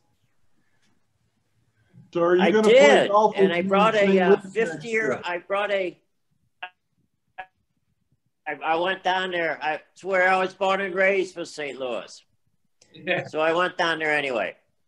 And I brought a 50th anniversary can of Busch 50th anniversary can. Oh, cool. And we drank that anyway underneath the arch. Way to do it. That's awesome. Mike, let's make sure we're paired Like up it, and play golf next year. We shall. Looking forward to it. Mike, are you in that picture from the first year? I am. You? Kind of in the back center. Yeah. Yep. Yeah, and With the diaper on. Let's see if I can. I'm sorry. Who can get it first, Keith? Me or you? I'll get it. I'll get it. I figured one of you two would be looking for it. Oh, yeah, I'll let Keith do it. I have it saved now. It's just a matter of I can just pull this up. But Don, Do you it's collect only old Bock bottles? Oh, there it is. Can you make that picture bigger, Keith? I got to open it up in paint to do that. Here, hang on. Now you got to make me open it in paint. I'm going to beat you to it, dude. Yeah, I think you are. It's a race. It's a race. Saying I can't minimize. What did I have a? Yeah, it says I can't minimize Zoom right now because I'm recording. Well, Danny, You collect full Bock bottles? What was that? Do you collect full Bock bottles, Peppo? I do not collect bottles. I only collect cans. Okay. But Well, I there only you collect are. full cans. Load. Come on, man. And they do leak. Yes, they do. But most of them are in storage. All right, there we go. So, Mike, where are you at in this photo? You on the left side or the right side of the banner? Let's look. he's the one that doesn't shave yet. Yeah. Do you know where you're at in the image, Mike? Oh, here. And beers to be. You're breaking up. So where the letter, right behind the banner. so Right. you're right behind the Okay. B. No, see, and I have a.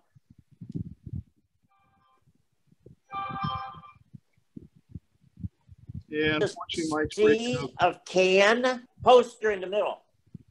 Oh, okay. The poster in the middle. both 6 people. I have black hair, glasses, and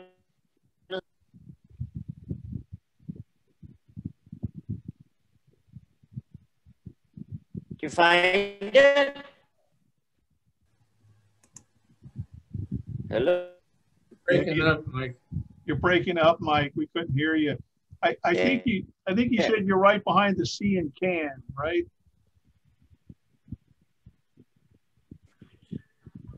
So you're the one standing next to the young guy with his mouth wide open, then I have to assume.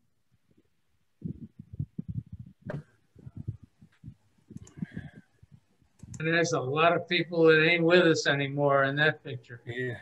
Well, yeah, it's unfortunate.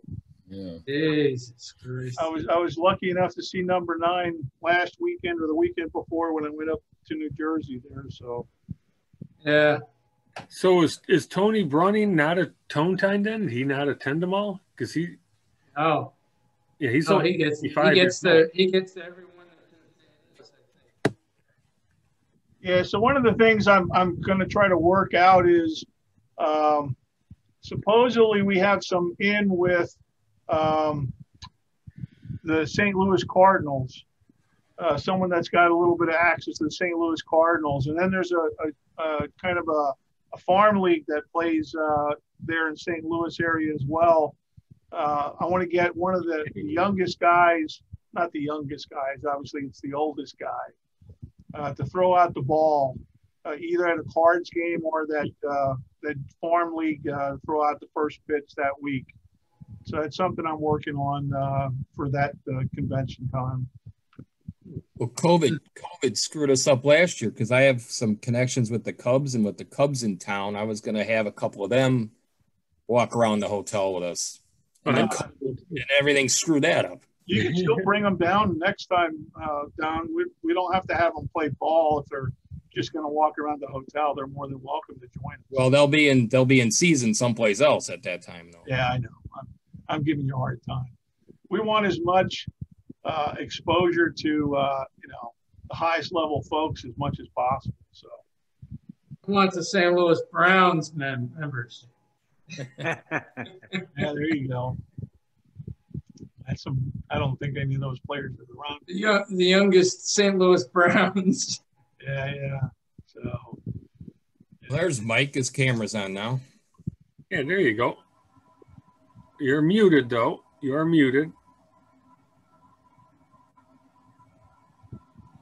My question is, how many people in the New Jersey picture, 5 a.m. picture, are here tonight? There's 2 of us that I know of, me and you. Of course, Janet was here. Janet was here when she got me on. That was a rough night. Took off. Yeah, we lost Mike again. Dang it.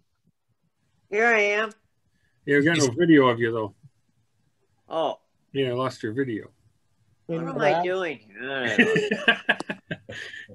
And you're on your phone, so you're not doing too bad. That's yeah. That's still fantastic. That's better. That's better.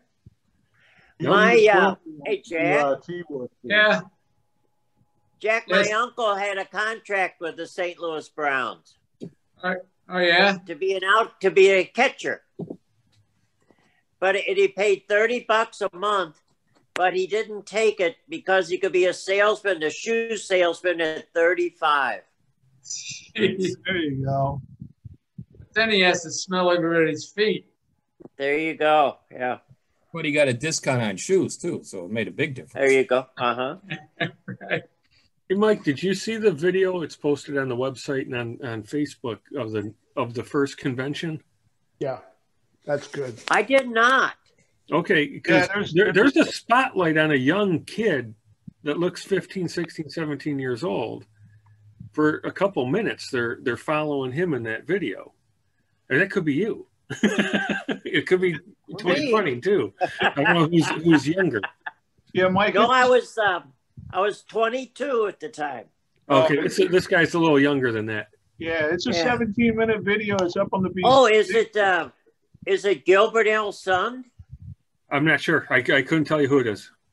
Okay. I only recognize look at one it. person in there. I'll look at it. You might know, Mike. Yeah. So you're the youngest Tontine. I am. Because Marv Raleigh used to tell me all the time he was the youngest Tontine. No, Raleigh's older than I. He's obviously he was pulling about. He's about 4 months older than I am. Oh.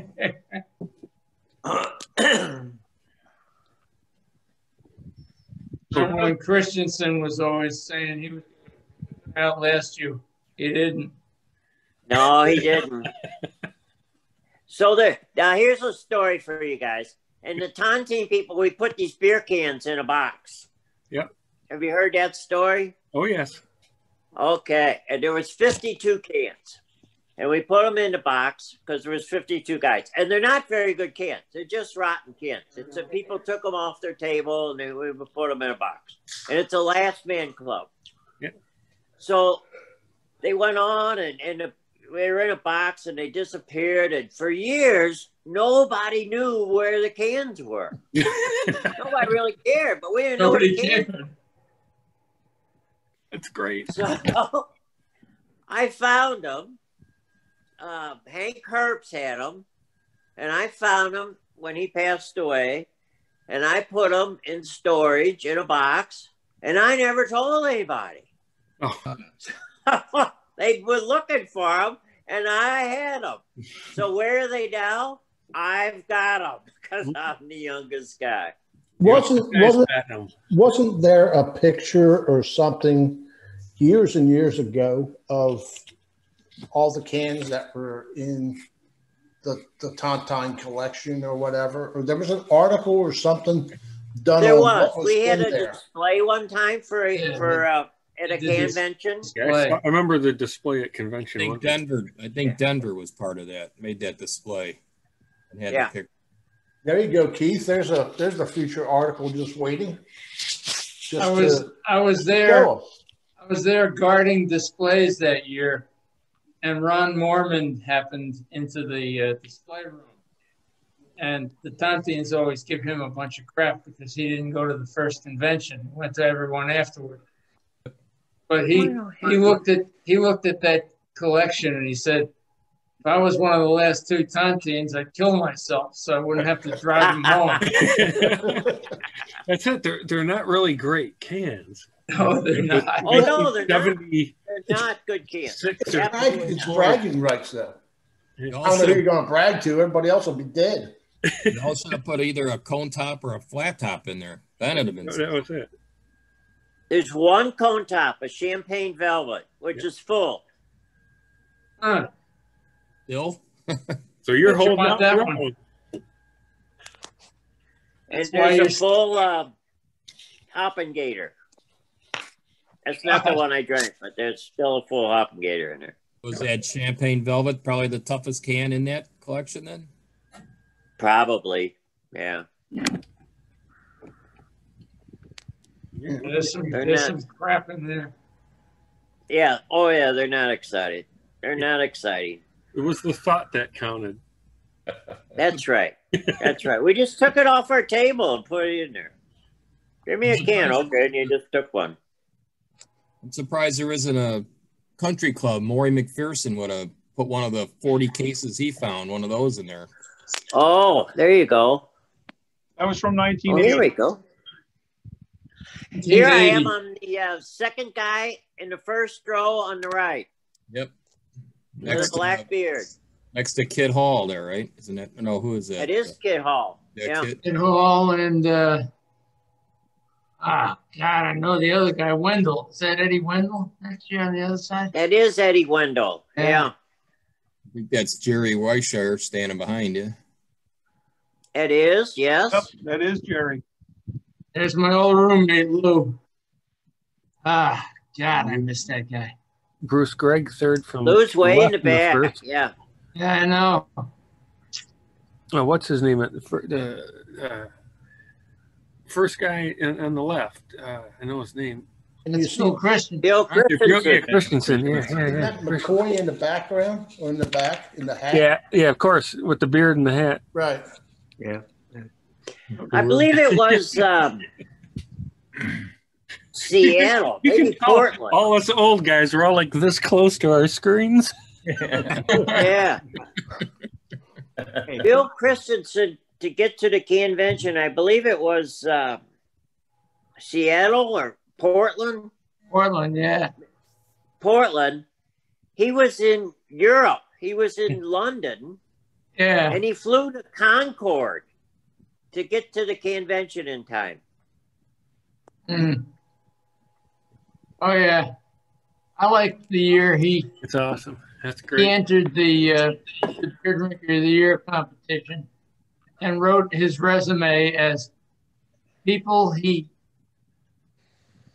places he was drinking beer when they were having a revolution and the government was being overrun. And he was about a half a dozen of these places, like Santo Domingo or that would be Bill. And it would be Bill. And he would put that Do you in remember his the year resume. when he lost his glasses? He broke his glasses. He lost them on an airplane, and Bill, without his glasses, can't see. Couldn't see 3 feet in front of him. No, he couldn't see anything. Right. And we would just give him bad beer to drink, and he'd go, no, Bill, this one's really good. We're just tricking you before. And then we'd give him something really bad. He'd go,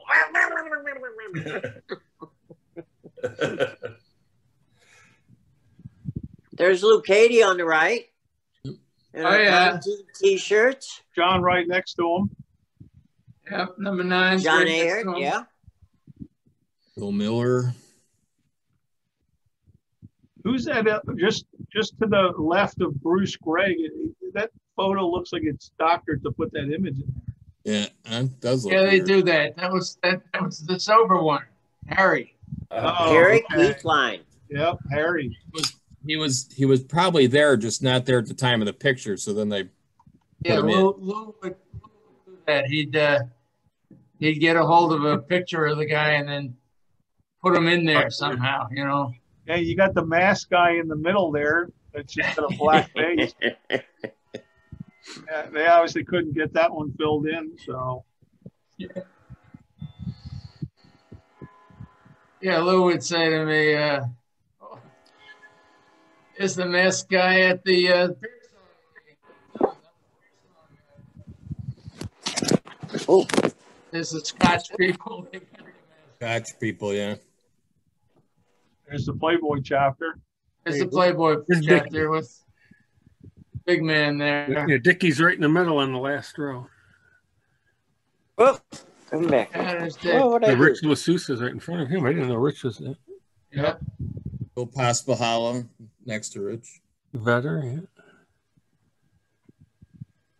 And you got a lot of them. A lot of them are gone now too. Jesus. Yeah, you got what's his name down the front row there. Vetter. Vetter, yeah. Yeah. That's Polly. That's Polly Vetter on the left, second row. Yeah, it's Polly on the left. Yeah. Oh, that's right. That's Polly. Yeah. Playboys allowed their wives to be in the picture. Tontines won't do that.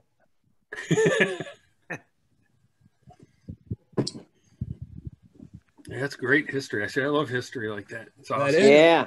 Let's wait for more picture shows. What happened there? Yeah, I'm sorry. I'm pulling stuff up here. Just give me a second here. This is the internet. It's right now. We can't wait 17 seconds. I'm a big purveyor of BMV. Number is down to 23, less than a case. Now it's down to 7, I think. Yeah, 7. That's 1991, right? Right, Mike? 7 of you? 7 of us, yeah. Jeez. So where are you in this picture there, Mike? Playboy probably doesn't have that many either. Then right there no, in the front row, they're even less, I think. From the right. So that's you sitting on the guy's lap there, Mike. Is that what you're saying? I am. Okay. He's reading a book called The Tontine. There you go. It looks like Jack Turner. Yeah. It is Jack. because I'm the youngest and Jack was the oldest at the time. Oh, okay. There's the Tontinettes. It's the Tontinettes, yeah, and there's only 3 of them left, I think. Right. Yep. Marv's wife, BJ, there's Aishar's wife, Jane, and somebody else. I forget who else. There's Big Dick right there. Yeah. Mr. Wild Ass himself. Yeah, Rich and Henry Herbst. And Hank Herbst. I went to grade school with Hank Herbst. Oh, really? Small world. Did you guys collect together as kids then, back then? No. No. I didn't start till later in life. Well, not too late in life. We might have a connection with Hank Herbst again with the club, right, Keith? But we can't say nothing yet. Right. You just said it. The secret. The secret. Secret's out.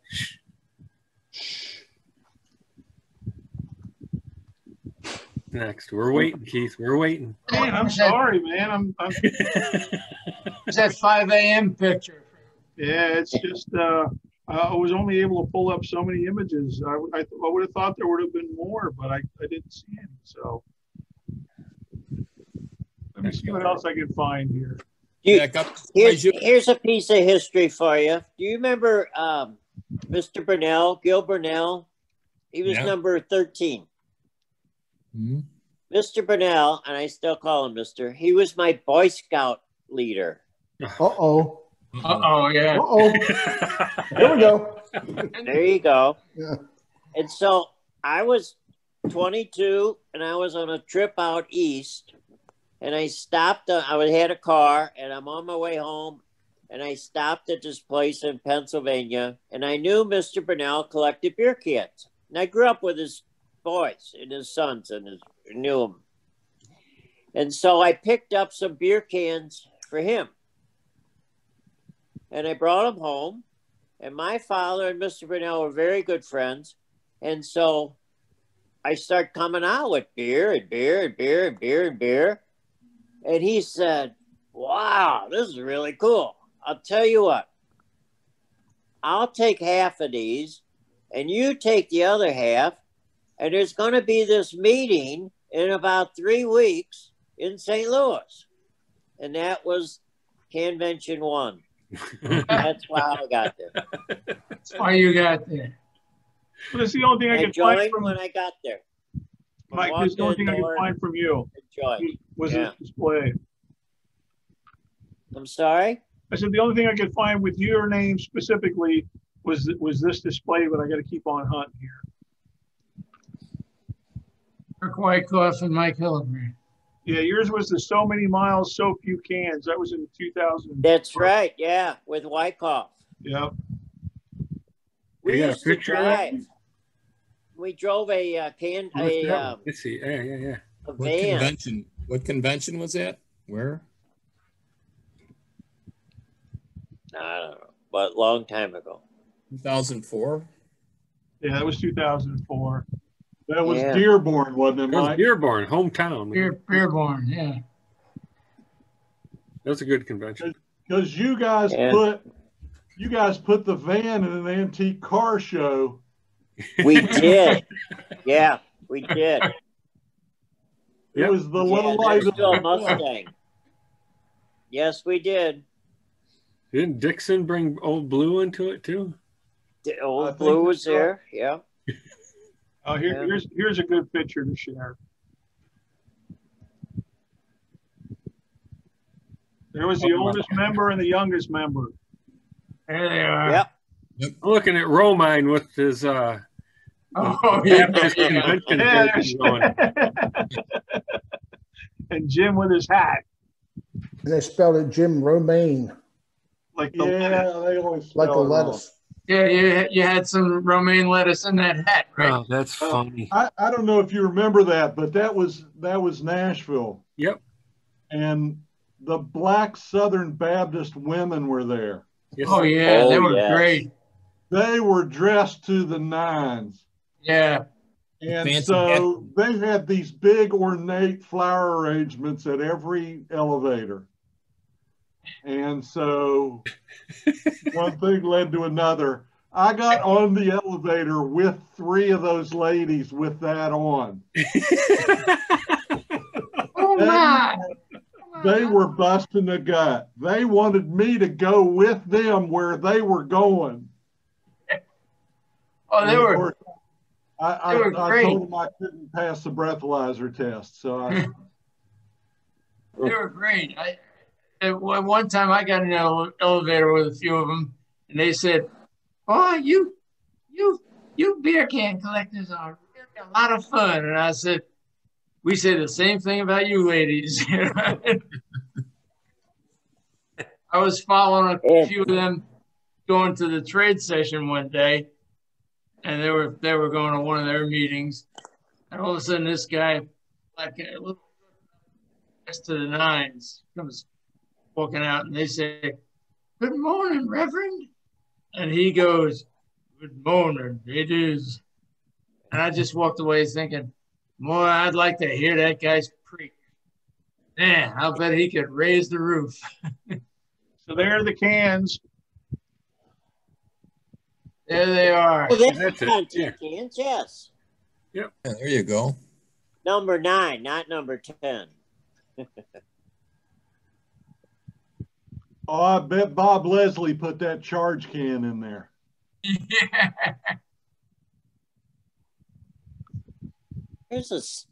What's the difference in all the Schaefers there? I don't know what that is. Come on, Jack, you know. There's no, that's a different display. Somebody put a different one together there. Yeah.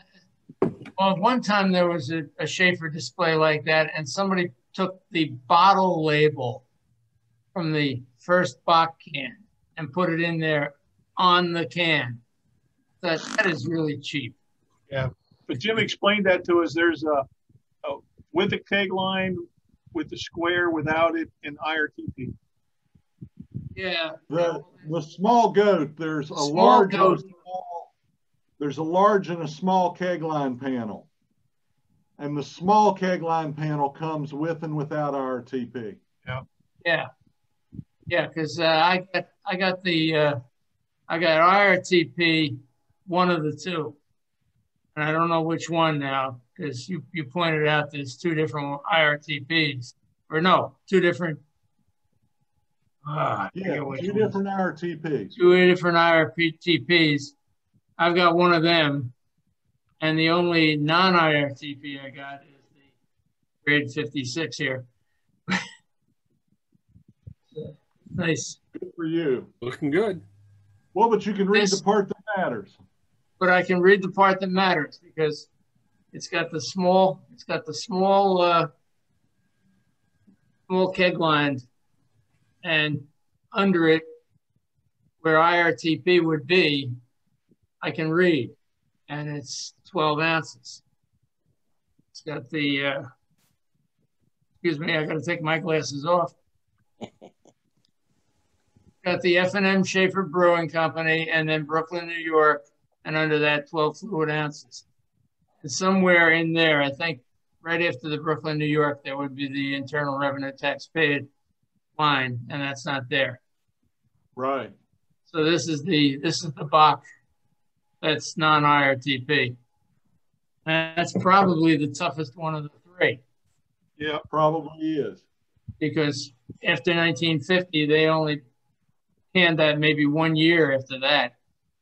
Whereas it had been from World War II up to 1950 with the IRTP. I agree with you, Jack. Yeah, that's probably the toughest. Oh, there's Mike.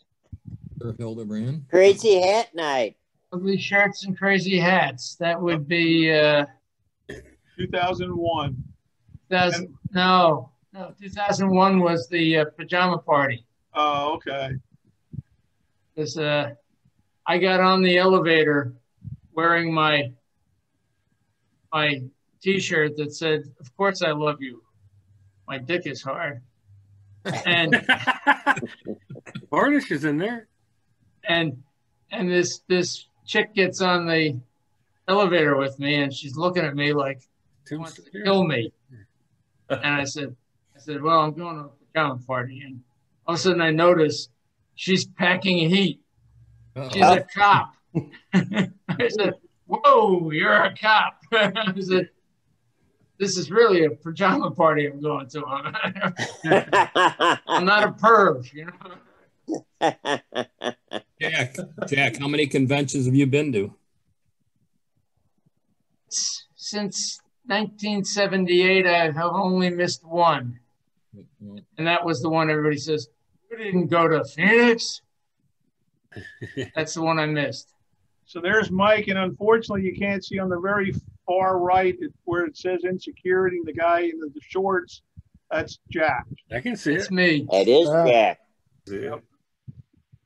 Because my fellow insecurity person is up front here. There you go. Little Grace. So that's Mike going through the bag right there, it looks like. It is. There's a picture of Wyckoff there, too. Yeah, I was going to say Wyckoff. I think that's Jim Mitchell in the foreground. Jim Mitchell right in front there. Oh, yeah, that's Jim. This is Jim here, yeah. Yeah, it says Kurt Wyckoff. Doesn't provide any other names. So. Yeah, that's Jim in the front. Yep. See, I'm a wealth of knowledge here. You sure are. Yeah, good stuff. Keep them coming. Yep. So here's another one. He's a wealth of knowledge, but he's got slow fingers. I know. If Danny was doing it, he'd be popping them up quicker. Let's see. It says Mike's on here somewhere, but I don't see any. I don't see where that's at. Oh, there's Carlos. There's Juan Carlos standing behind Nan. Oh, yeah. Yeah, we lost him. Yeah. Yesterday. That's real unfortunate. Are you in that group photo there, Mike? Or I don't know why in the search your name came up. So, oh no, there you'd be right in this photo right here. There's number 9. Yeah, but I'm not there. I need a bigger photo. That was yeah. It should be in that photo. It says 2017. He's gone. Andrusek. Yeah, so that would have been 2017. So Cleveland. Yep. That's all right. Yeah, it's tip 1 for Juan, man. That sucks. Yeah, I was surprised. I would have thought I would have found more photos of Juan, but I didn't. Cardiac arrest, eh? Heart attack, huh? Mm. I wasn't rejected to the. Oh, there's Yeah, Jack. Yeah. Who's that? Beside you? Oh, well, we can hear everything. That's Danny Bora. Hi, how you doing? I'm Danny. This is my wife right here. Come on, man. You can get out of the stream. We ain't scared. She's drinking her nap. Here, I'll be right back. Oh, yeah, there he is. Mm-hmm. Here's to you, buddy. How old was he? I know, probably mid-60s, I'm guessing, maybe early 70s. A year older than me, 67. Yeah, right in there. He's going to take over the world convention now. He pretty much ran. Yeah, I don't know. It's going to be a tough seat to fill. Keith can step up. Not you, Keith. Bennett. Yeah, Keith Bennett would be a good candidate for that. Yeah. It's going to be. He doesn't exactly look like the picture of health either, though. No. Even though he doesn't drink, which helps him, I'm sure. Like the rest of us. Yeah, I was shocked, man. There was only 3 images of Juan Carlos, and one of them was his Hall of Fame. So it's a real shame. When you search, do you have to have his middle name in there? Will it show up? I don't know. I'm trying a couple of different searches, but no, they all come up the same. So 2016 was one of his convention displays, and then the Denver Wright Hall of Fame nominee in 2016. Yeah, he had displays in every convention. There's no way it's. I know. I don't know. There's something wrong with the search. Well, I was told that the way that Randy built it, he actually had to build the searches for it to go look for those certain types of words or something like that. So it wasn't automatic. So it's not like you know, you can pull up the PDF and then just do a F, you know, Control F and find it. It's stupid technology. It ruins everything. And it's amazing, isn't it? It's unfortunate. Ted, man, you've been quiet all night. You look like you're sitting in a closet. You're kind of quiet there, Ted. What's up? Not much. Okay, how's life treating you? All right. I was wondering there for a minute. I had never seen a dead guy sit up before. Win the ball game. Yeah. Ed, who won the ball game? I don't think we did. Oh, shit. We. West Virginia. Oh, West Virginia. So what else you want me to find there, Danny? Or just find pictures, old pictures. Okay. Old pictures, right. Let's see. Find us without gray hair. Find me with hair. Yeah. Or with hair. You hear everything. When I was burping? Oh, I like the time. Baby. This is a great one. Steve Pulowski came home from an ECBA convention that I missed. So he's giving me a rundown of everything that happened all week long. He says, I was talking to the fat guy. I said, whoa, you gotta be a little more specific than that in this hobby. You can't say that. So I started asking him fat people. And I got to about 20 of them, and I said, Steve, who are you talking to? He says, I'm a fat guy from Massachusetts. I said, I can't think of his name.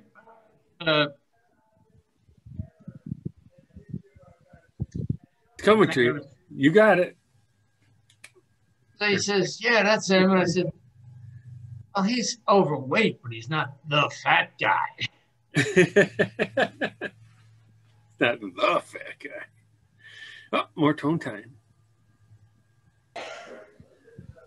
Ron Mormon has his own private Tontine Chapter. Who's got the background noise right now? I don't think it's me. I don't know. I did a search for Hardy and it showed this page. I don't know why. There's a Robert Hardy. Oh, that's why. I didn't do the full name there. So, well, I have a question. What was the reason that Ron missed the first CANvention? Just didn't go. He was supposed to go with his buddy there from Denver and didn't. Yeah, McCoy. Yeah, McCoy. Yeah, he was supposed to go with McCoy and backed out at the last minute because he was like, Ron had a ticket to Australia, and he went to Australia instead. Oh, that makes sense. And he says ever Yeah, since, Ron went to Australia. I wouldn't trade that for the world or something like that. But I think deep down he wishes he had been. Oh, yeah. Dickie said the same thing. He's 344. He goes, I could have went, but I didn't. For whatever reason. There's a picture of Don with your son, huh? yeah, that's Brandon, my Is youngest. that the one getting married next year or what? Well, that's the one that passed away. That's Brandon. Oh, Brandon, okay. yeah. Jeez. That's Rich. Back when we had our partnership going, we were ace in hand. Or if too many beers, it was dick in hand. Depending how late it was.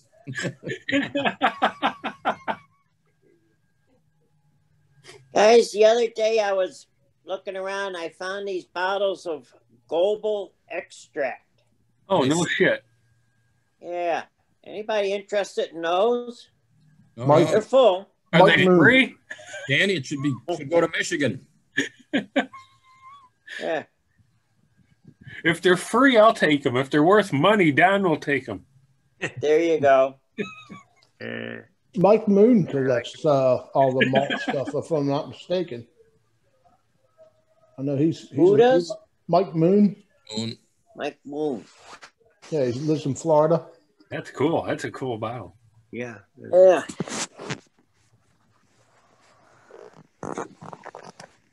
He's actually, Mike is actually, I think he's in Facebook jail right now, but he's doing 30 days the hard way.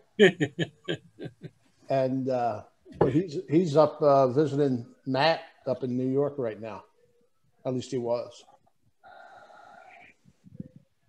But yeah, 30 days in the slammer for Mike. There you go. Don't ask me why. Oh, because I don't know. But I'm sure it was a doozy. Probably something political, getting too close to the election, and Facebook probably said, "Yeah, who knows? You know, it could be in one of the offshoot groups. I think Don knows about that, but like I say, it's who knows? But like I say, he's doing 30 days. So, Keith, blow that picture up, will you?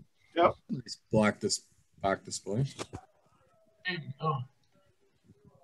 That's Jo Beth Shields. Remember her name, but I can't place her now. Oh, look at that. Wow. Beth Shields. That would have been 84. That was in 83. 83, Houston. 83. Yeah, that's sweet, huh? What issue is that from? That's the November-December 1983 issue. November, December 83. All right, I wrote that down. I want to look at that. That's cool.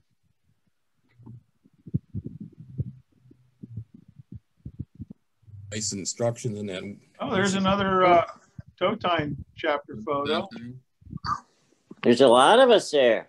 Yeah, that's when you had a whole bunch.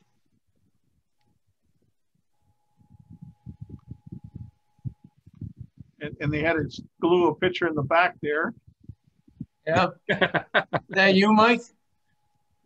Now I'm next to the picture. Yeah, just to the right. Oh, yeah. Okay. Yeah, right. Yeah. Black beard, That is glasses. the picture. Yeah. Yep. I used to have black hair. Didn't we all? Yeah, we all did. Some people used to have hair, Keith. Yeah, I know. I know the shine. I should have put something on it, but I ran out of shitnola. Post chapter. You need to buy you one of those laser hats. Yeah. There's the Playboy chapter. On Jones. No, that's board members on the right, I think. Yeah, it's board members and the officers on the right. That's the first convention attendees. This is the host here. Yep. Yeah, these are all first timers. Oh, first timers, yeah. Gillies, remember that? Gillies. There's little John. Gillies. Yeah. John Fredrickson. Yeah, this John. Jeez, he's gone too. Jeez. Yep. Yeah.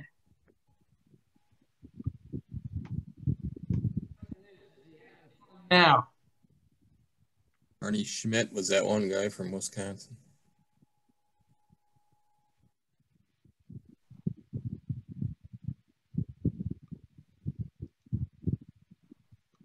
That must be a New Jersey thing.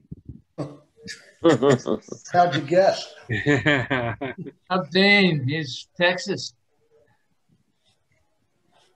Hey, Mike, I put a link to that. Is it? Video, the first convention video. I put a link to it in the chat along the bottom of the. Thank you. Yeah. Thank you very much. Yeah, it's really neat.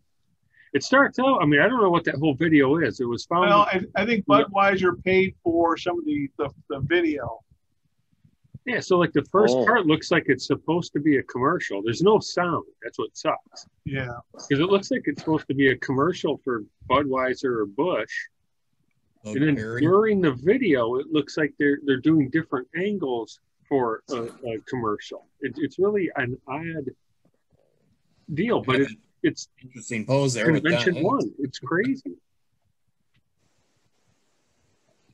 Yeah, Denver Wright had a connection with Anheuser-Busch, Denver Wright #1. And so he actually got Anheuser-Busch to make a can for us. Yeah. Well, there's there. CANvention 1. Like I said, when you watch the video, there's, Denver sitting there drinking that Busch can. And then, but there's other parts where like they're opening it up and then pouring it into a glass, and they do it like 5 or 6 times in a row. Like they're getting different angles of it. It's an odd video the way when you watch it. It had a commercial effect, like they were trying to advertise. But it's really cool because it's CANvention 1. Solely going to Kansas City. Schwartz, Tully, Henderson, and Hall. Kid Hall, yep. Kid Hall. Nailed them all. Al Leaker in the back there. Yeah. Kid Hall loved to play cribbage. Yep. This is Kansas City, I think. Mentions because they weren't going to have his cribbage tournament anymore. Yeah, he loved to play cribbage.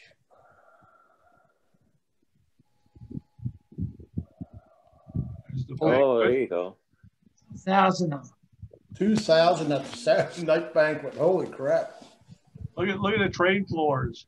Yeah, those unbelievable. There's Lou. Yeah. Well, I don't remember much from my first CANvention. Nice. Mine was 1990, New Jersey. Mine was Hershey in 1980. And that was my first one as well. And that's where I ran into some guys from a chapter called the Jersey Shore chapter. And You've regretted it ever since. Regretted it ever since. I met Joe Radman, Joe Germino. I think were the Mazzios in that? Yep. Bud Mazzio. Bud was there. And anyway, I couldn't afford the room rates at the hotel, so I slept in my truck. And I think I might have got 6 or 8 hours of sleep in the 3 days that I was there. I bathed in the hot tub because we spent half the night in the hot tub. So I didn't have to bathe. What the hell? You go to a CANvention, you damn sure don't have to bathe. But yeah, that's when I met the guys from the Jersey Shore chapter. It was fun, but it was all blur. Which one is this? This is 76. That's Philly. Yep. Oh, Philly, yeah. Here's a tidbit for you. Marcia Majors. You mentioned Bud Mazzio. Bud Mazzio's brother was Dominic Mazzio. Right. And Dominic Mazzio is a professional caddy for Fuzzy Zoller. Really? Yeah. Oh. Back when we used to have a and a very good golfer in his own right. Yeah. Yeah, we actually, the Mazzios used to go to the old deposit shows. And one of the things that we did back then, anybody that ever been to deposit, I know you've been there, Jack. It always rained. Always rained during deposit, just guaranteed. Anyway, one year we ran out of firewood. So what's the next best thing to burn when you're at a picnic grounds is a picnic table. So needless to say, we that never went good, over very well with the owner of Guestwood Ho. But everybody was all drunked up, and singing, having a good old time. And every time we needed more wood on the fire, somebody just kept saying, let's throw another Mazzio on the fire. And that's how we kept the fires burning that night. I think we burned 2 picnic tables. And like I say, it didn't go over very well, but my God, we had a fun time. I like the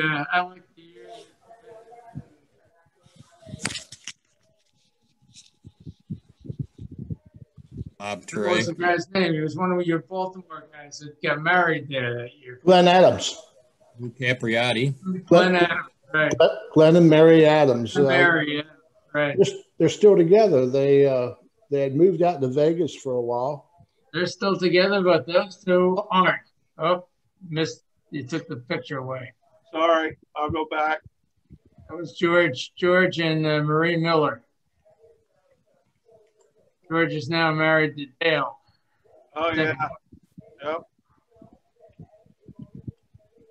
Capriati. Lou Capriati. Still a member? He never comes to anything.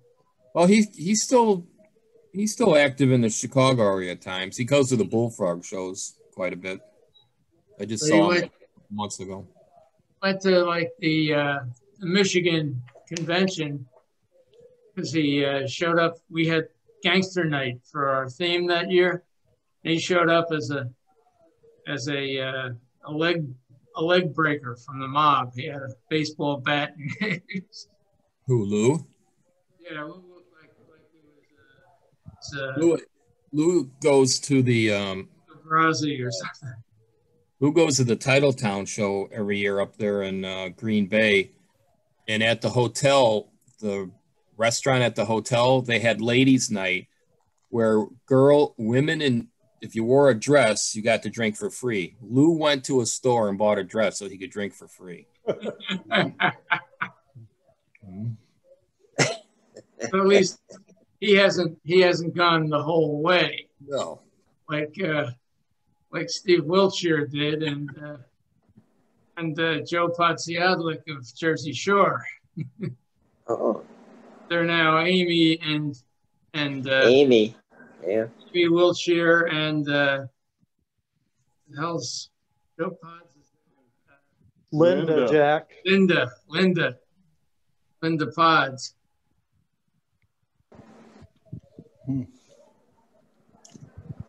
I love at the Omaha convention the night that the pros came into the hospitality after it was all over that night, and thought they were taking on a bunch of old white guys, and they got taken out by a few of our members, including Amy Wiltshire, who took down 2 of them thumbs. He had one in each hand. One in each throat. Alapria is saying, imagine those guys after that, trying to live that down. Yeah. Man, there's a guy who had one of them on the ground, was reading them as rights. Well, that's true.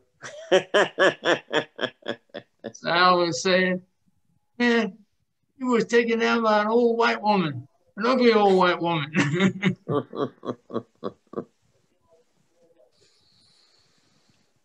So what beer are you on, Jim?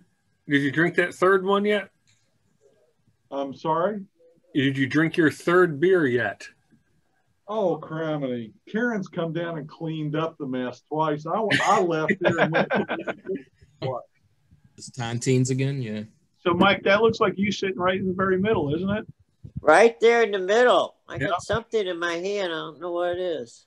Well, it looks like Keith wants to grab it out of your hand, though. Maybe it was Keith. Probably it. A communion wafer or something. Yeah. Whatever it was, Keith Arline wanted to grab it. What year is that? That's 84. 84, okay. Yeah. Great beer, Chip. There's the Playboy Club. 84 was Cedar Rapids. Oh, there's Martin Landy. Yeah, Martin Landy in the back there. Eh? He still shows up. He shows up at Blue Gray every year. Dickie in the middle. Does he? Yeah. Shows up at John Vetter right next to Dickie. Yep. I see him every year at Blue Gray. He's always looking for coasters. That's his thing now. He's just as crazy with coasters as he used to do with cans. Yep. Jack, were you at Cedar Rapids?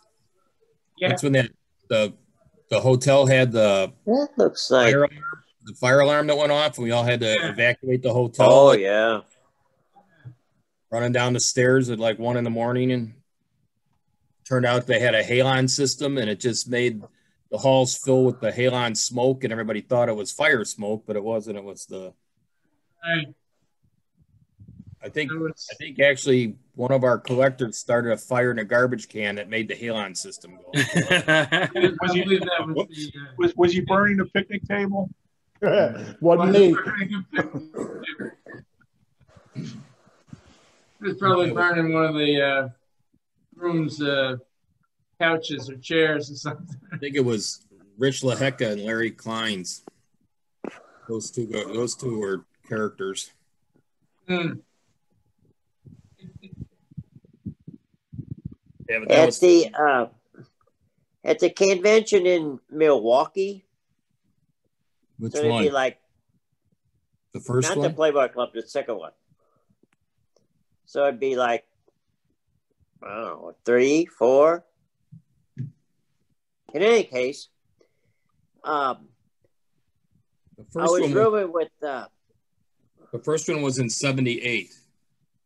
Okay, 78. Milwaukee, 78, yeah. So I'm rooming with my buddy Kurt Wyckoff. And I had to do some work or something. So Wyckoff checks in to the hotel under my name and gets the room. And then when I get there, I call up, use a house phone and say, give me the room for Mike Hillebrand. And they put me in, and then Wyckoff would tell me what room I'm in, okay? So we go up there, and there's this big, vast room, and it was a suite. And so we've got this suite, and we're having a party. It's got a counter, and it's got a refrigerator, and there must be 25 people in this room. So then it gets to be like 1, 2 o'clock in the morning, and it's time to go to bed. And we boot everybody out. And I said, Wyckoff, where's the beds? And he only got the sitting room for the suite. We had no bed. There was no beds. Well, you had the floor. We just got the sitting room for the suite. You had a couch or a chair. Yeah, you had a couch. No, it didn't pull out and make a bed. So you just had this chair, and you slept on the floor or something, you know? I mean, that was it. I think there was a blanket in the closet or something, but there was no beds in this place. We just had the sitting room. And there was no shower. There was just a little bathroom with a commode and a sink. There was no shower. It was a sink all week. What the hell? Yeah, but it was a fun time.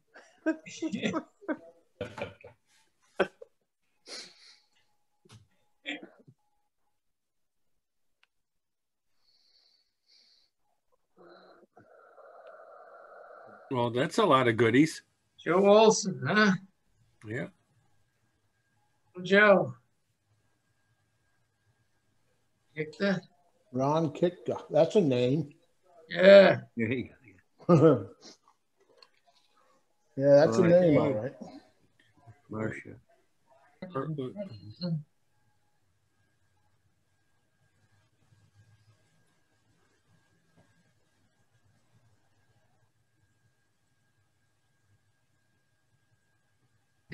What year is this? Oh, she was a babe. This beer can that year was a babe. Yeah, there's McClure. McClure.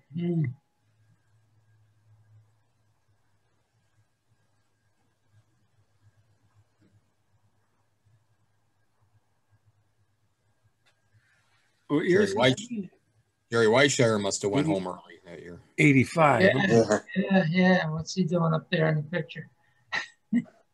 85. This is Orlando. There you go.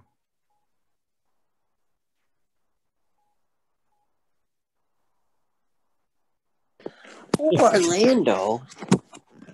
Keep that picture up there.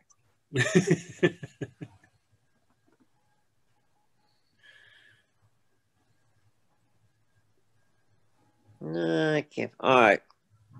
Forget about that. Okay, cancel that idea.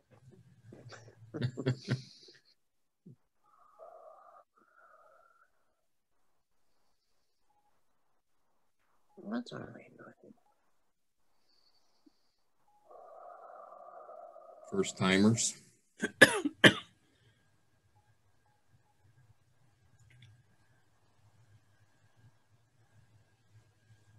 There's E.L. Forsh.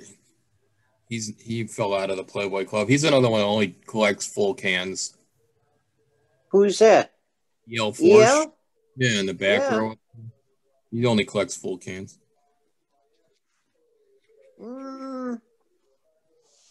Doesn't he?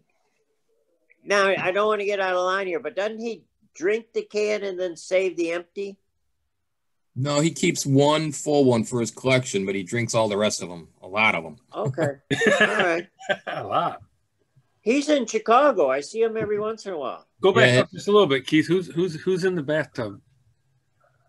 That's Lou Capriati again.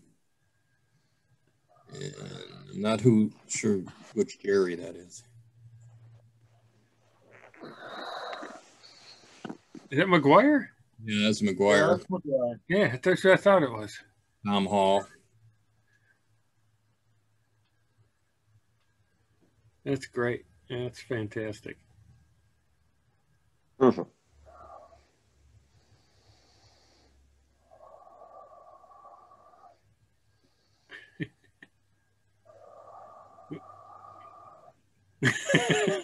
Who's making noise? Not me. Sounds like somebody snoring. Is somebody snoring or?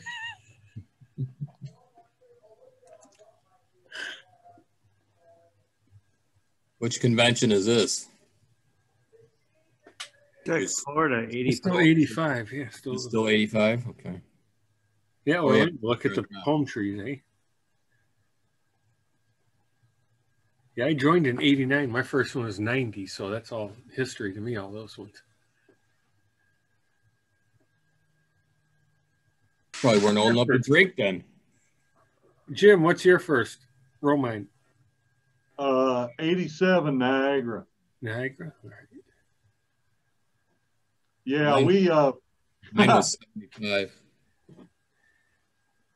I actually joined in 74, and my first magazine, they wanted me to go to Denver. And I said, I just joined this club. Now they want me to go to Denver. How about a show in Chicago? Niagara was weird because there was like 3 hotels all in a row. And then the convention was in a separate building beside one of the hotels. All right. And so we literally loaded our stuff into the car and drove it over to the convention hall, load into the convention hall for the show. And so that was a long time ago. And we were finding ways to alter our perceptions all the time then. And so Art Zerby and I went out to the guy, John Krupnick's car, to partake of some fun. That's an illegal herb.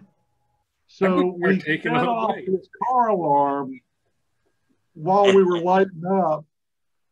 And so I said to Art, just stay here. I'll go get John, turn the alarm off. So Art Zerby is in the car full of smoke. It's a Cheech and Chong moment. And the alarm's going off in a parking lot full of cars full of beer cans. And so I got back and we got the alarm turned off. And so then we were right back to what we were doing.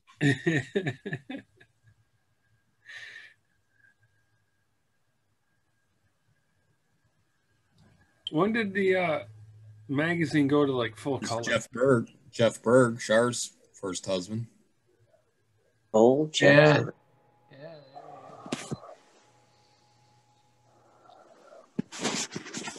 The Niagara Falls convention, there was quite an issue there because Bob Trey was the convention chairman, and he blocked like 50 rooms for his friends or something. And we were in the 3 different hotels because a lot of his friends were where the convention was. That didn't go over too well. Mm. And things got changed after that there was no more blocking for friends.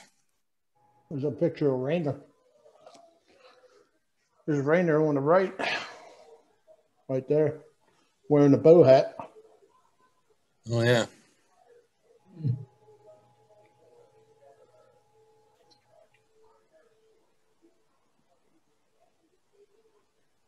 John Conrad. Yeah.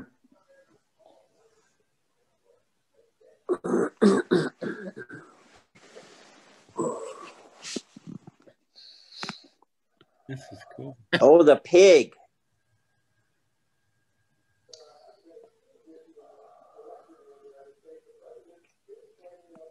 Dick Johnson.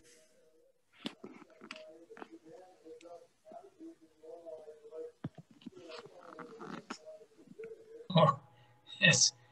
When Jersey Shore did their first was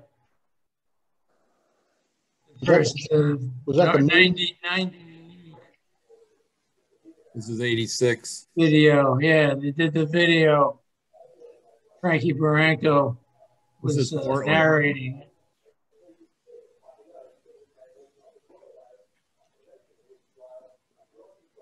Oh, that's Wyckoff. Yeah. And me. Dave Ollendorf. Yep.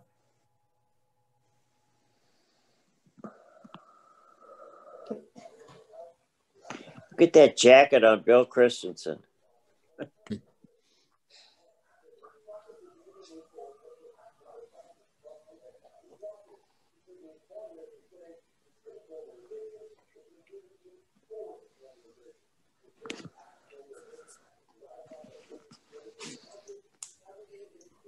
We need to build a history page on the website, Keith.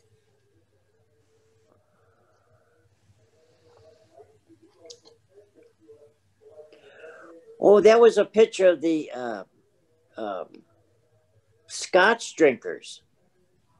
Oh yeah, that's right. I used to go to that. 1 year. Yeah. What's that, Jack? I used to go to that thing, but I never could stand the Scotch. So 1 year, I chugged the 5 offerings. Boom, boom, boom. Oh, yeah, that stuff's really here. Grace says to me, if you're not going to do it seriously, why do you come? I said, just to piss you off. The next year, I took the 5 scotches and mixed them and drank it down. Oh. He said, that's it. You're finished. I said, good.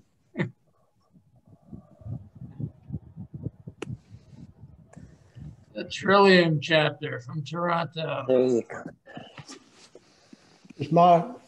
Put the Trillium back up there. Right. See if my brother. You should have your in-laws there, right? That's what I'm looking for. I'm looking for Dougie. Yeah, Dougie's there on the right-hand side, looks like. Wearing the horns. With the horns? Yeah. Later. That number 9 in the back in the middle, though? Yeah. It is. Yeah, he was born in Canada. Oh, all right. Number 9 goes to a lot of the Trillium Chapter meetings, or not meetings, but trades. A lot of times I'll see them up there when I'm in there in October every year. All right.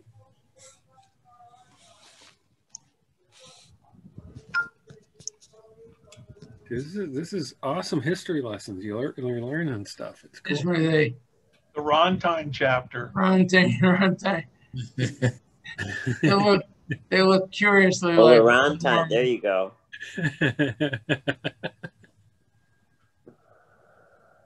We had the Mardi Gras party in New Orleans. That was a good time. And I took the Ron Mormon mask, and I got dressed up that I didn't have a costume, so I put the Ron Mormon mask on with my glasses over it, and I was wearing my shirt that I'd gotten down on Bourbon Street. What did it say? Of course I love you, my Dickens. And then I'm wearing the shorts, and I drew stitch marks on both of my legs. So I'm at the hospitality thing there. Ron Mormon's there. Hi, I'm Don Mormon. I'm Ron's twin brother. I didn't like being tall, so I had myself shortened 6 inches or 8 inches, whatever it was. And I had the stitch marks there. I said, but I've got the same opinion of women that my brother has. Oh, boy. And Jack, do you remember that 3-piece combo that we acquired off the streets in New Orleans? Yeah, took them up to one fella had a tuba. Room. Yeah, he had a tuba, and we kept calling for a tuba solo. We finally got one. Tuba solo. It fit right in at the time. Yeah, it's a tuba solo. Yeah, fit right in at the time.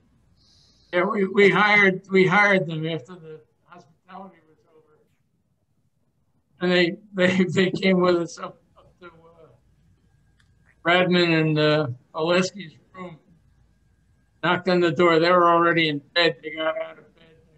They opened the door and walked these guys playing the tuba and clarinet, whatever. Slide trombone. Slide trombone. Yeah, and a horn. That was it. Yeah. It can't be too much longer that the magazine goes all color, because I don't remember it being in black and white. Yeah, this was 87, so. I mean, I joined in 89. I just don't remember it being in black and white. It wasn't until Marcia Butterbook. Wait a minute. Back up to the bar tourist picture. Hang on. Sorry, man. Close it too early. Which one do you want? Well, we got color now. Yeah, it's the front there you go. color.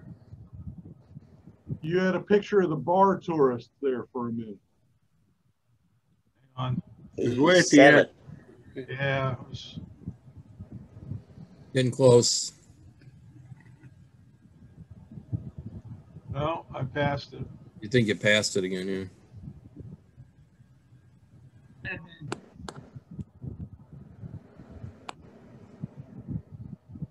Go to the bottom of that page. There you go. Oh, there it is. There's the bar. There's Jack right in the middle. There I am.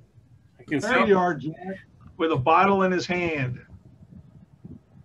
Who else I is see in there? Brian. I'm in there somewhere, I'm sure. You're probably there. I don't know where you are. Oh, that was the chick that was with Brian. Grace. Everybody was checking out her what she had under her top there. Yeah, you know, happens. But the times you had. Oh, so now we move to 88. All right. 88 would be Grand We got color. For the we had a weird thing at the Hershey convention. I was with Ed and Bob Hahn sharing a room, and we were out and drinking and went back about maybe like midnight and went back to bed, all hungover, going back to sleep. And then they started playing in the hallway music and band, you know, guitars, were going like crazy and just a huge crowd. And we heard this noise and we didn't want to open the door. So we crawled out the window and walked around to come in the hallway. It helped that we were on Mr. John McGuire, Patrick. That was a convention, Don, when we was about 50. Oh, Grand Rapids. Dan This Andrews is my was first still CANvention. playing, I think. At Yeah. About 50 of us in Susan's room. Yeah. President Ford stayed in his hotel that weekend. He did. So that's Mike, that's you hiding behind the bush there on the left. Yes, it is. Yeah. Yeah, because they all want to kill him because he's the youngest. They did, so I had to hide. Hiding for his own protection, yeah. There's 30 of you left then. Yeah. At the one in Grand Rapids, and you mentioned that the president There was I going am. down the street. I should be in that first so- timer picture. Oh, yeah, there's Mr. McDougal. Yeah. Picture here, BSCA, Katie Aaron, Whitmore, some brews and Chris. We had a little balcony in our room, and so we're looking out the balcony, and out on the street is the motorcade for the president, and we're standing there. Look, we got a beer in our hand. We're looking over the balcony, and the motorcade's going by, and the next thing I know, the door to my room opens up, and these two men in suits are standing there, and they said, "Come away from the balcony now." It was the Secret Service. They said, "Get off the balcony now." Okay. All right. You don't argue with him. Oh, there's Don. Okay. Yeah, I pulled up that picture earlier. Yeah, same picture. I had to bring him to the convention because that's Dave Van Hine in the middle on that picture, I bet. Yep. Yeah. Oh, here he is. And John Krupnick. I had to bring Brandon to that convention because Celeste was due any day now. Oh. Did her a favor by keeping one of the Look how lean and mean John Krupnick was. Yeah, no shit. Half the size he is now. Yep. Well, he's lost a lot of weight lately. Oh, really? That's good. Good. John Finan with a little hair. Oh, Little yeah. Rex.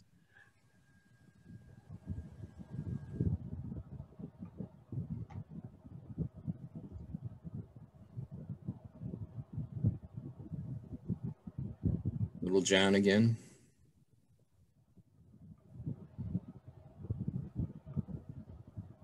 Jersey Shore Radman, Hospitality. a young Radman, and yeah. Yeah, that's when we had all the balloons with the helium balloons. And at the end of the night, we let them out into the lobby, and they all floated up to the ceiling of the lobby. And the hotel didn't know how to get them down from there. Easy, just shoot them all. There's Dick.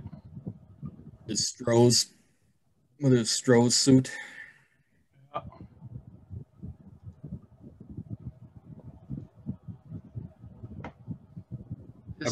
I bet you next year's are all in color. Plays there. Jim Patapa. I remember him from years back, and he's still in the roster, but never see him at the convention anymore. See that guy every year.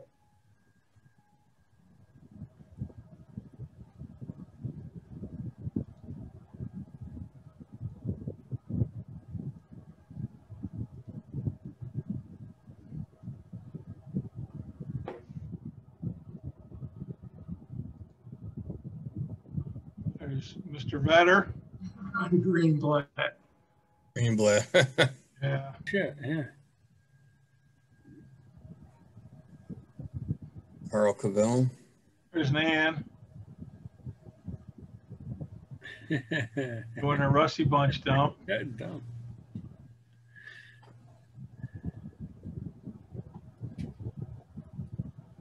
So what was 89? Was that Columbus? Yeah.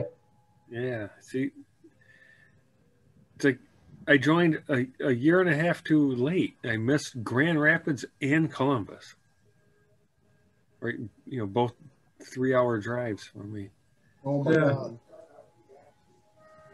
So I drove 9 hours to Jersey for my first convention.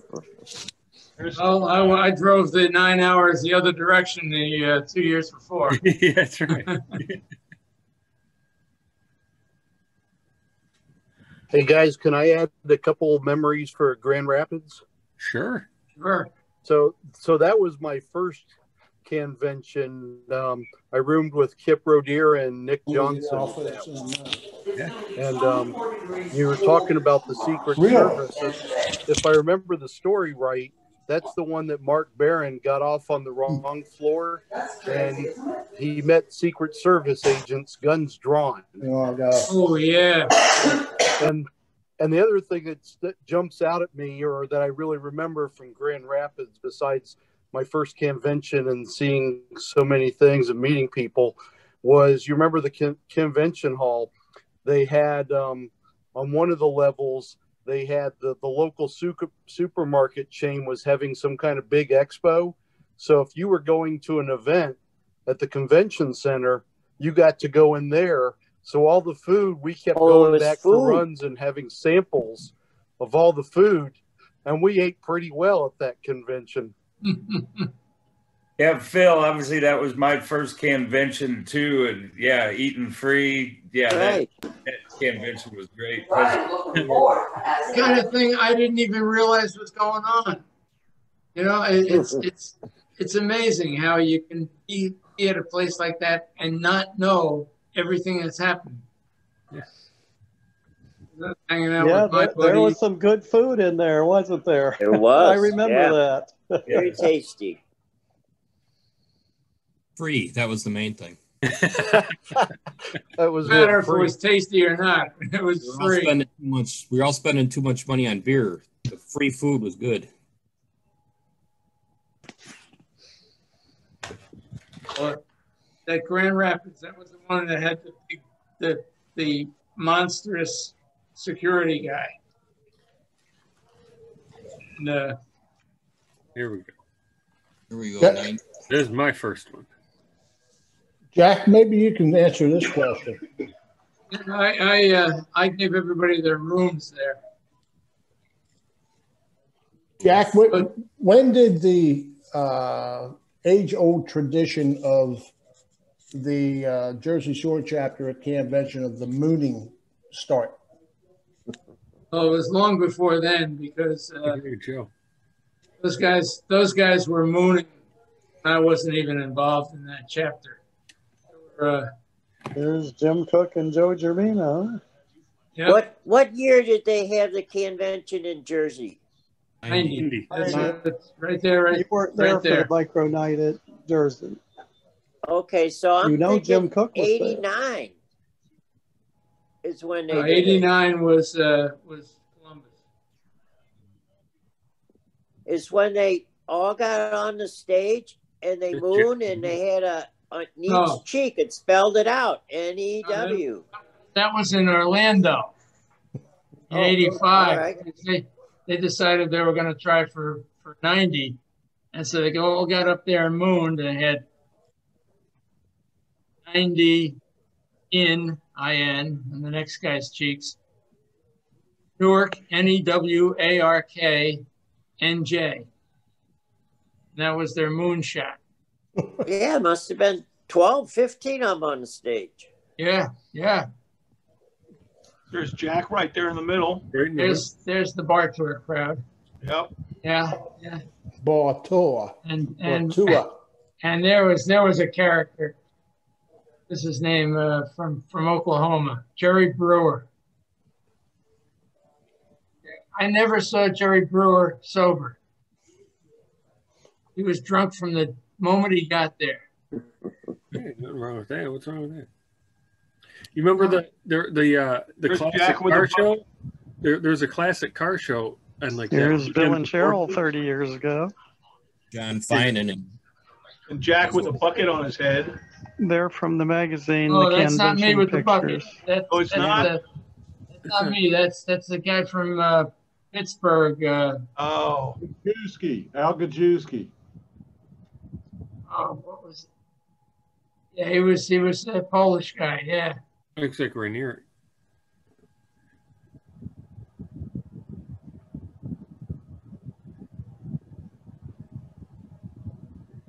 Yeah, right before our convention, there was a classic car show, and Bowser from Sha Na Na was at that classic car show.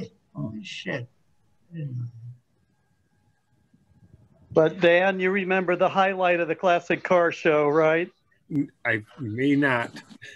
Jim Dixon's car. Jim Dixon put his car. Yeah. He could have put it there too. Yeah, for sure. Well, and Kirk put his pop-up camper VW Pop-up van camper. with the shredded top. Hey, Phil. Oh my From God. Grand Rapids. There's you and Nick. These are all the cans that we picked up at Grand Rapids and brought home. I mean, we actually left hundreds of cans in the room. Yeah, you remember there must have been at least 1,000 aluminum cans. Remember we left the room we couldn't take them all. We just stacked them all up. Oh my God. Yeah, that was crazy. The luxury coming in? Yep.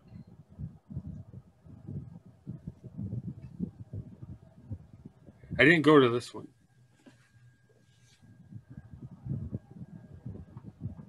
Clara. I was there, but I don't remember it. We were dumping up in near Ascota and in Tawas area. We had a bunch of Michigan guys that didn't go to Santa Clara go dumping up that weekend. You mentioned that VW van a couple of times. That Wyckoff and I had. Yeah. That Wyckoff had. So Wyckoff says to me, he calls me up. He lives in Kansas. He calls me up. He says, "How are you getting to California?" I said, "I'm going to go to O'Hare Airport, get on an airplane, fly out there. I'll be there in 4 hours." Bad idea. Bad idea. Fly to Kansas City. I'll pick you up. We'll drive to California. We drove that VW van all the way to Santa Clara and back. Well, and the starter motor went out. You had to push it every single time to start it. It popped the clutch. Popped the clutch. If I recall, before he came to Dearborn with it, didn't you guys go to Pittsburgh so you could get a keg of Iron City? We did. Yeah. And then we ended up in Dearborn. Yeah. Because I drank out of that keg of Iron City up there. That's true. Yeah. We did that. Many miles. God, that was so many miles and so few cans. There you go. You guys did the opposite of Martin Landy's old theory was, holy crow, Leslie Cady was in the magazine. Shit. His wife, she never showed up for the convention. Martin Landy always had a thing that he would want to go home with more cans than the miles he drove. Show or convention or something like that. Guys must have done the other way around. Fewest cans per mile. Yeah. Well, folks, I'm going to call it a night. So I'll see you. Well, it's sure been a great time. I'll see you. Bill, have a safe.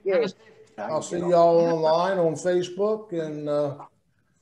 Bill, have a safe trip home. Have a good one, man. All right. Be good, Bill. Thanks for everything you do, man. All right, man. Thanks a lot. Take care, Bill. All right. Bye-bye. Thanks, guys. So long. I'm going to run also, but It's good talking with you guys. Well, I'm glad. I'm glad you made it, Mike. Yes, take care. Thanks for the story. All right, Mickey, take it easy. Take care. Be safe. Bye-bye. See you down the line somewhere. Wrong floor. And when they got out of the elevator, Secret Service agents come strong. Yeah, who's got like a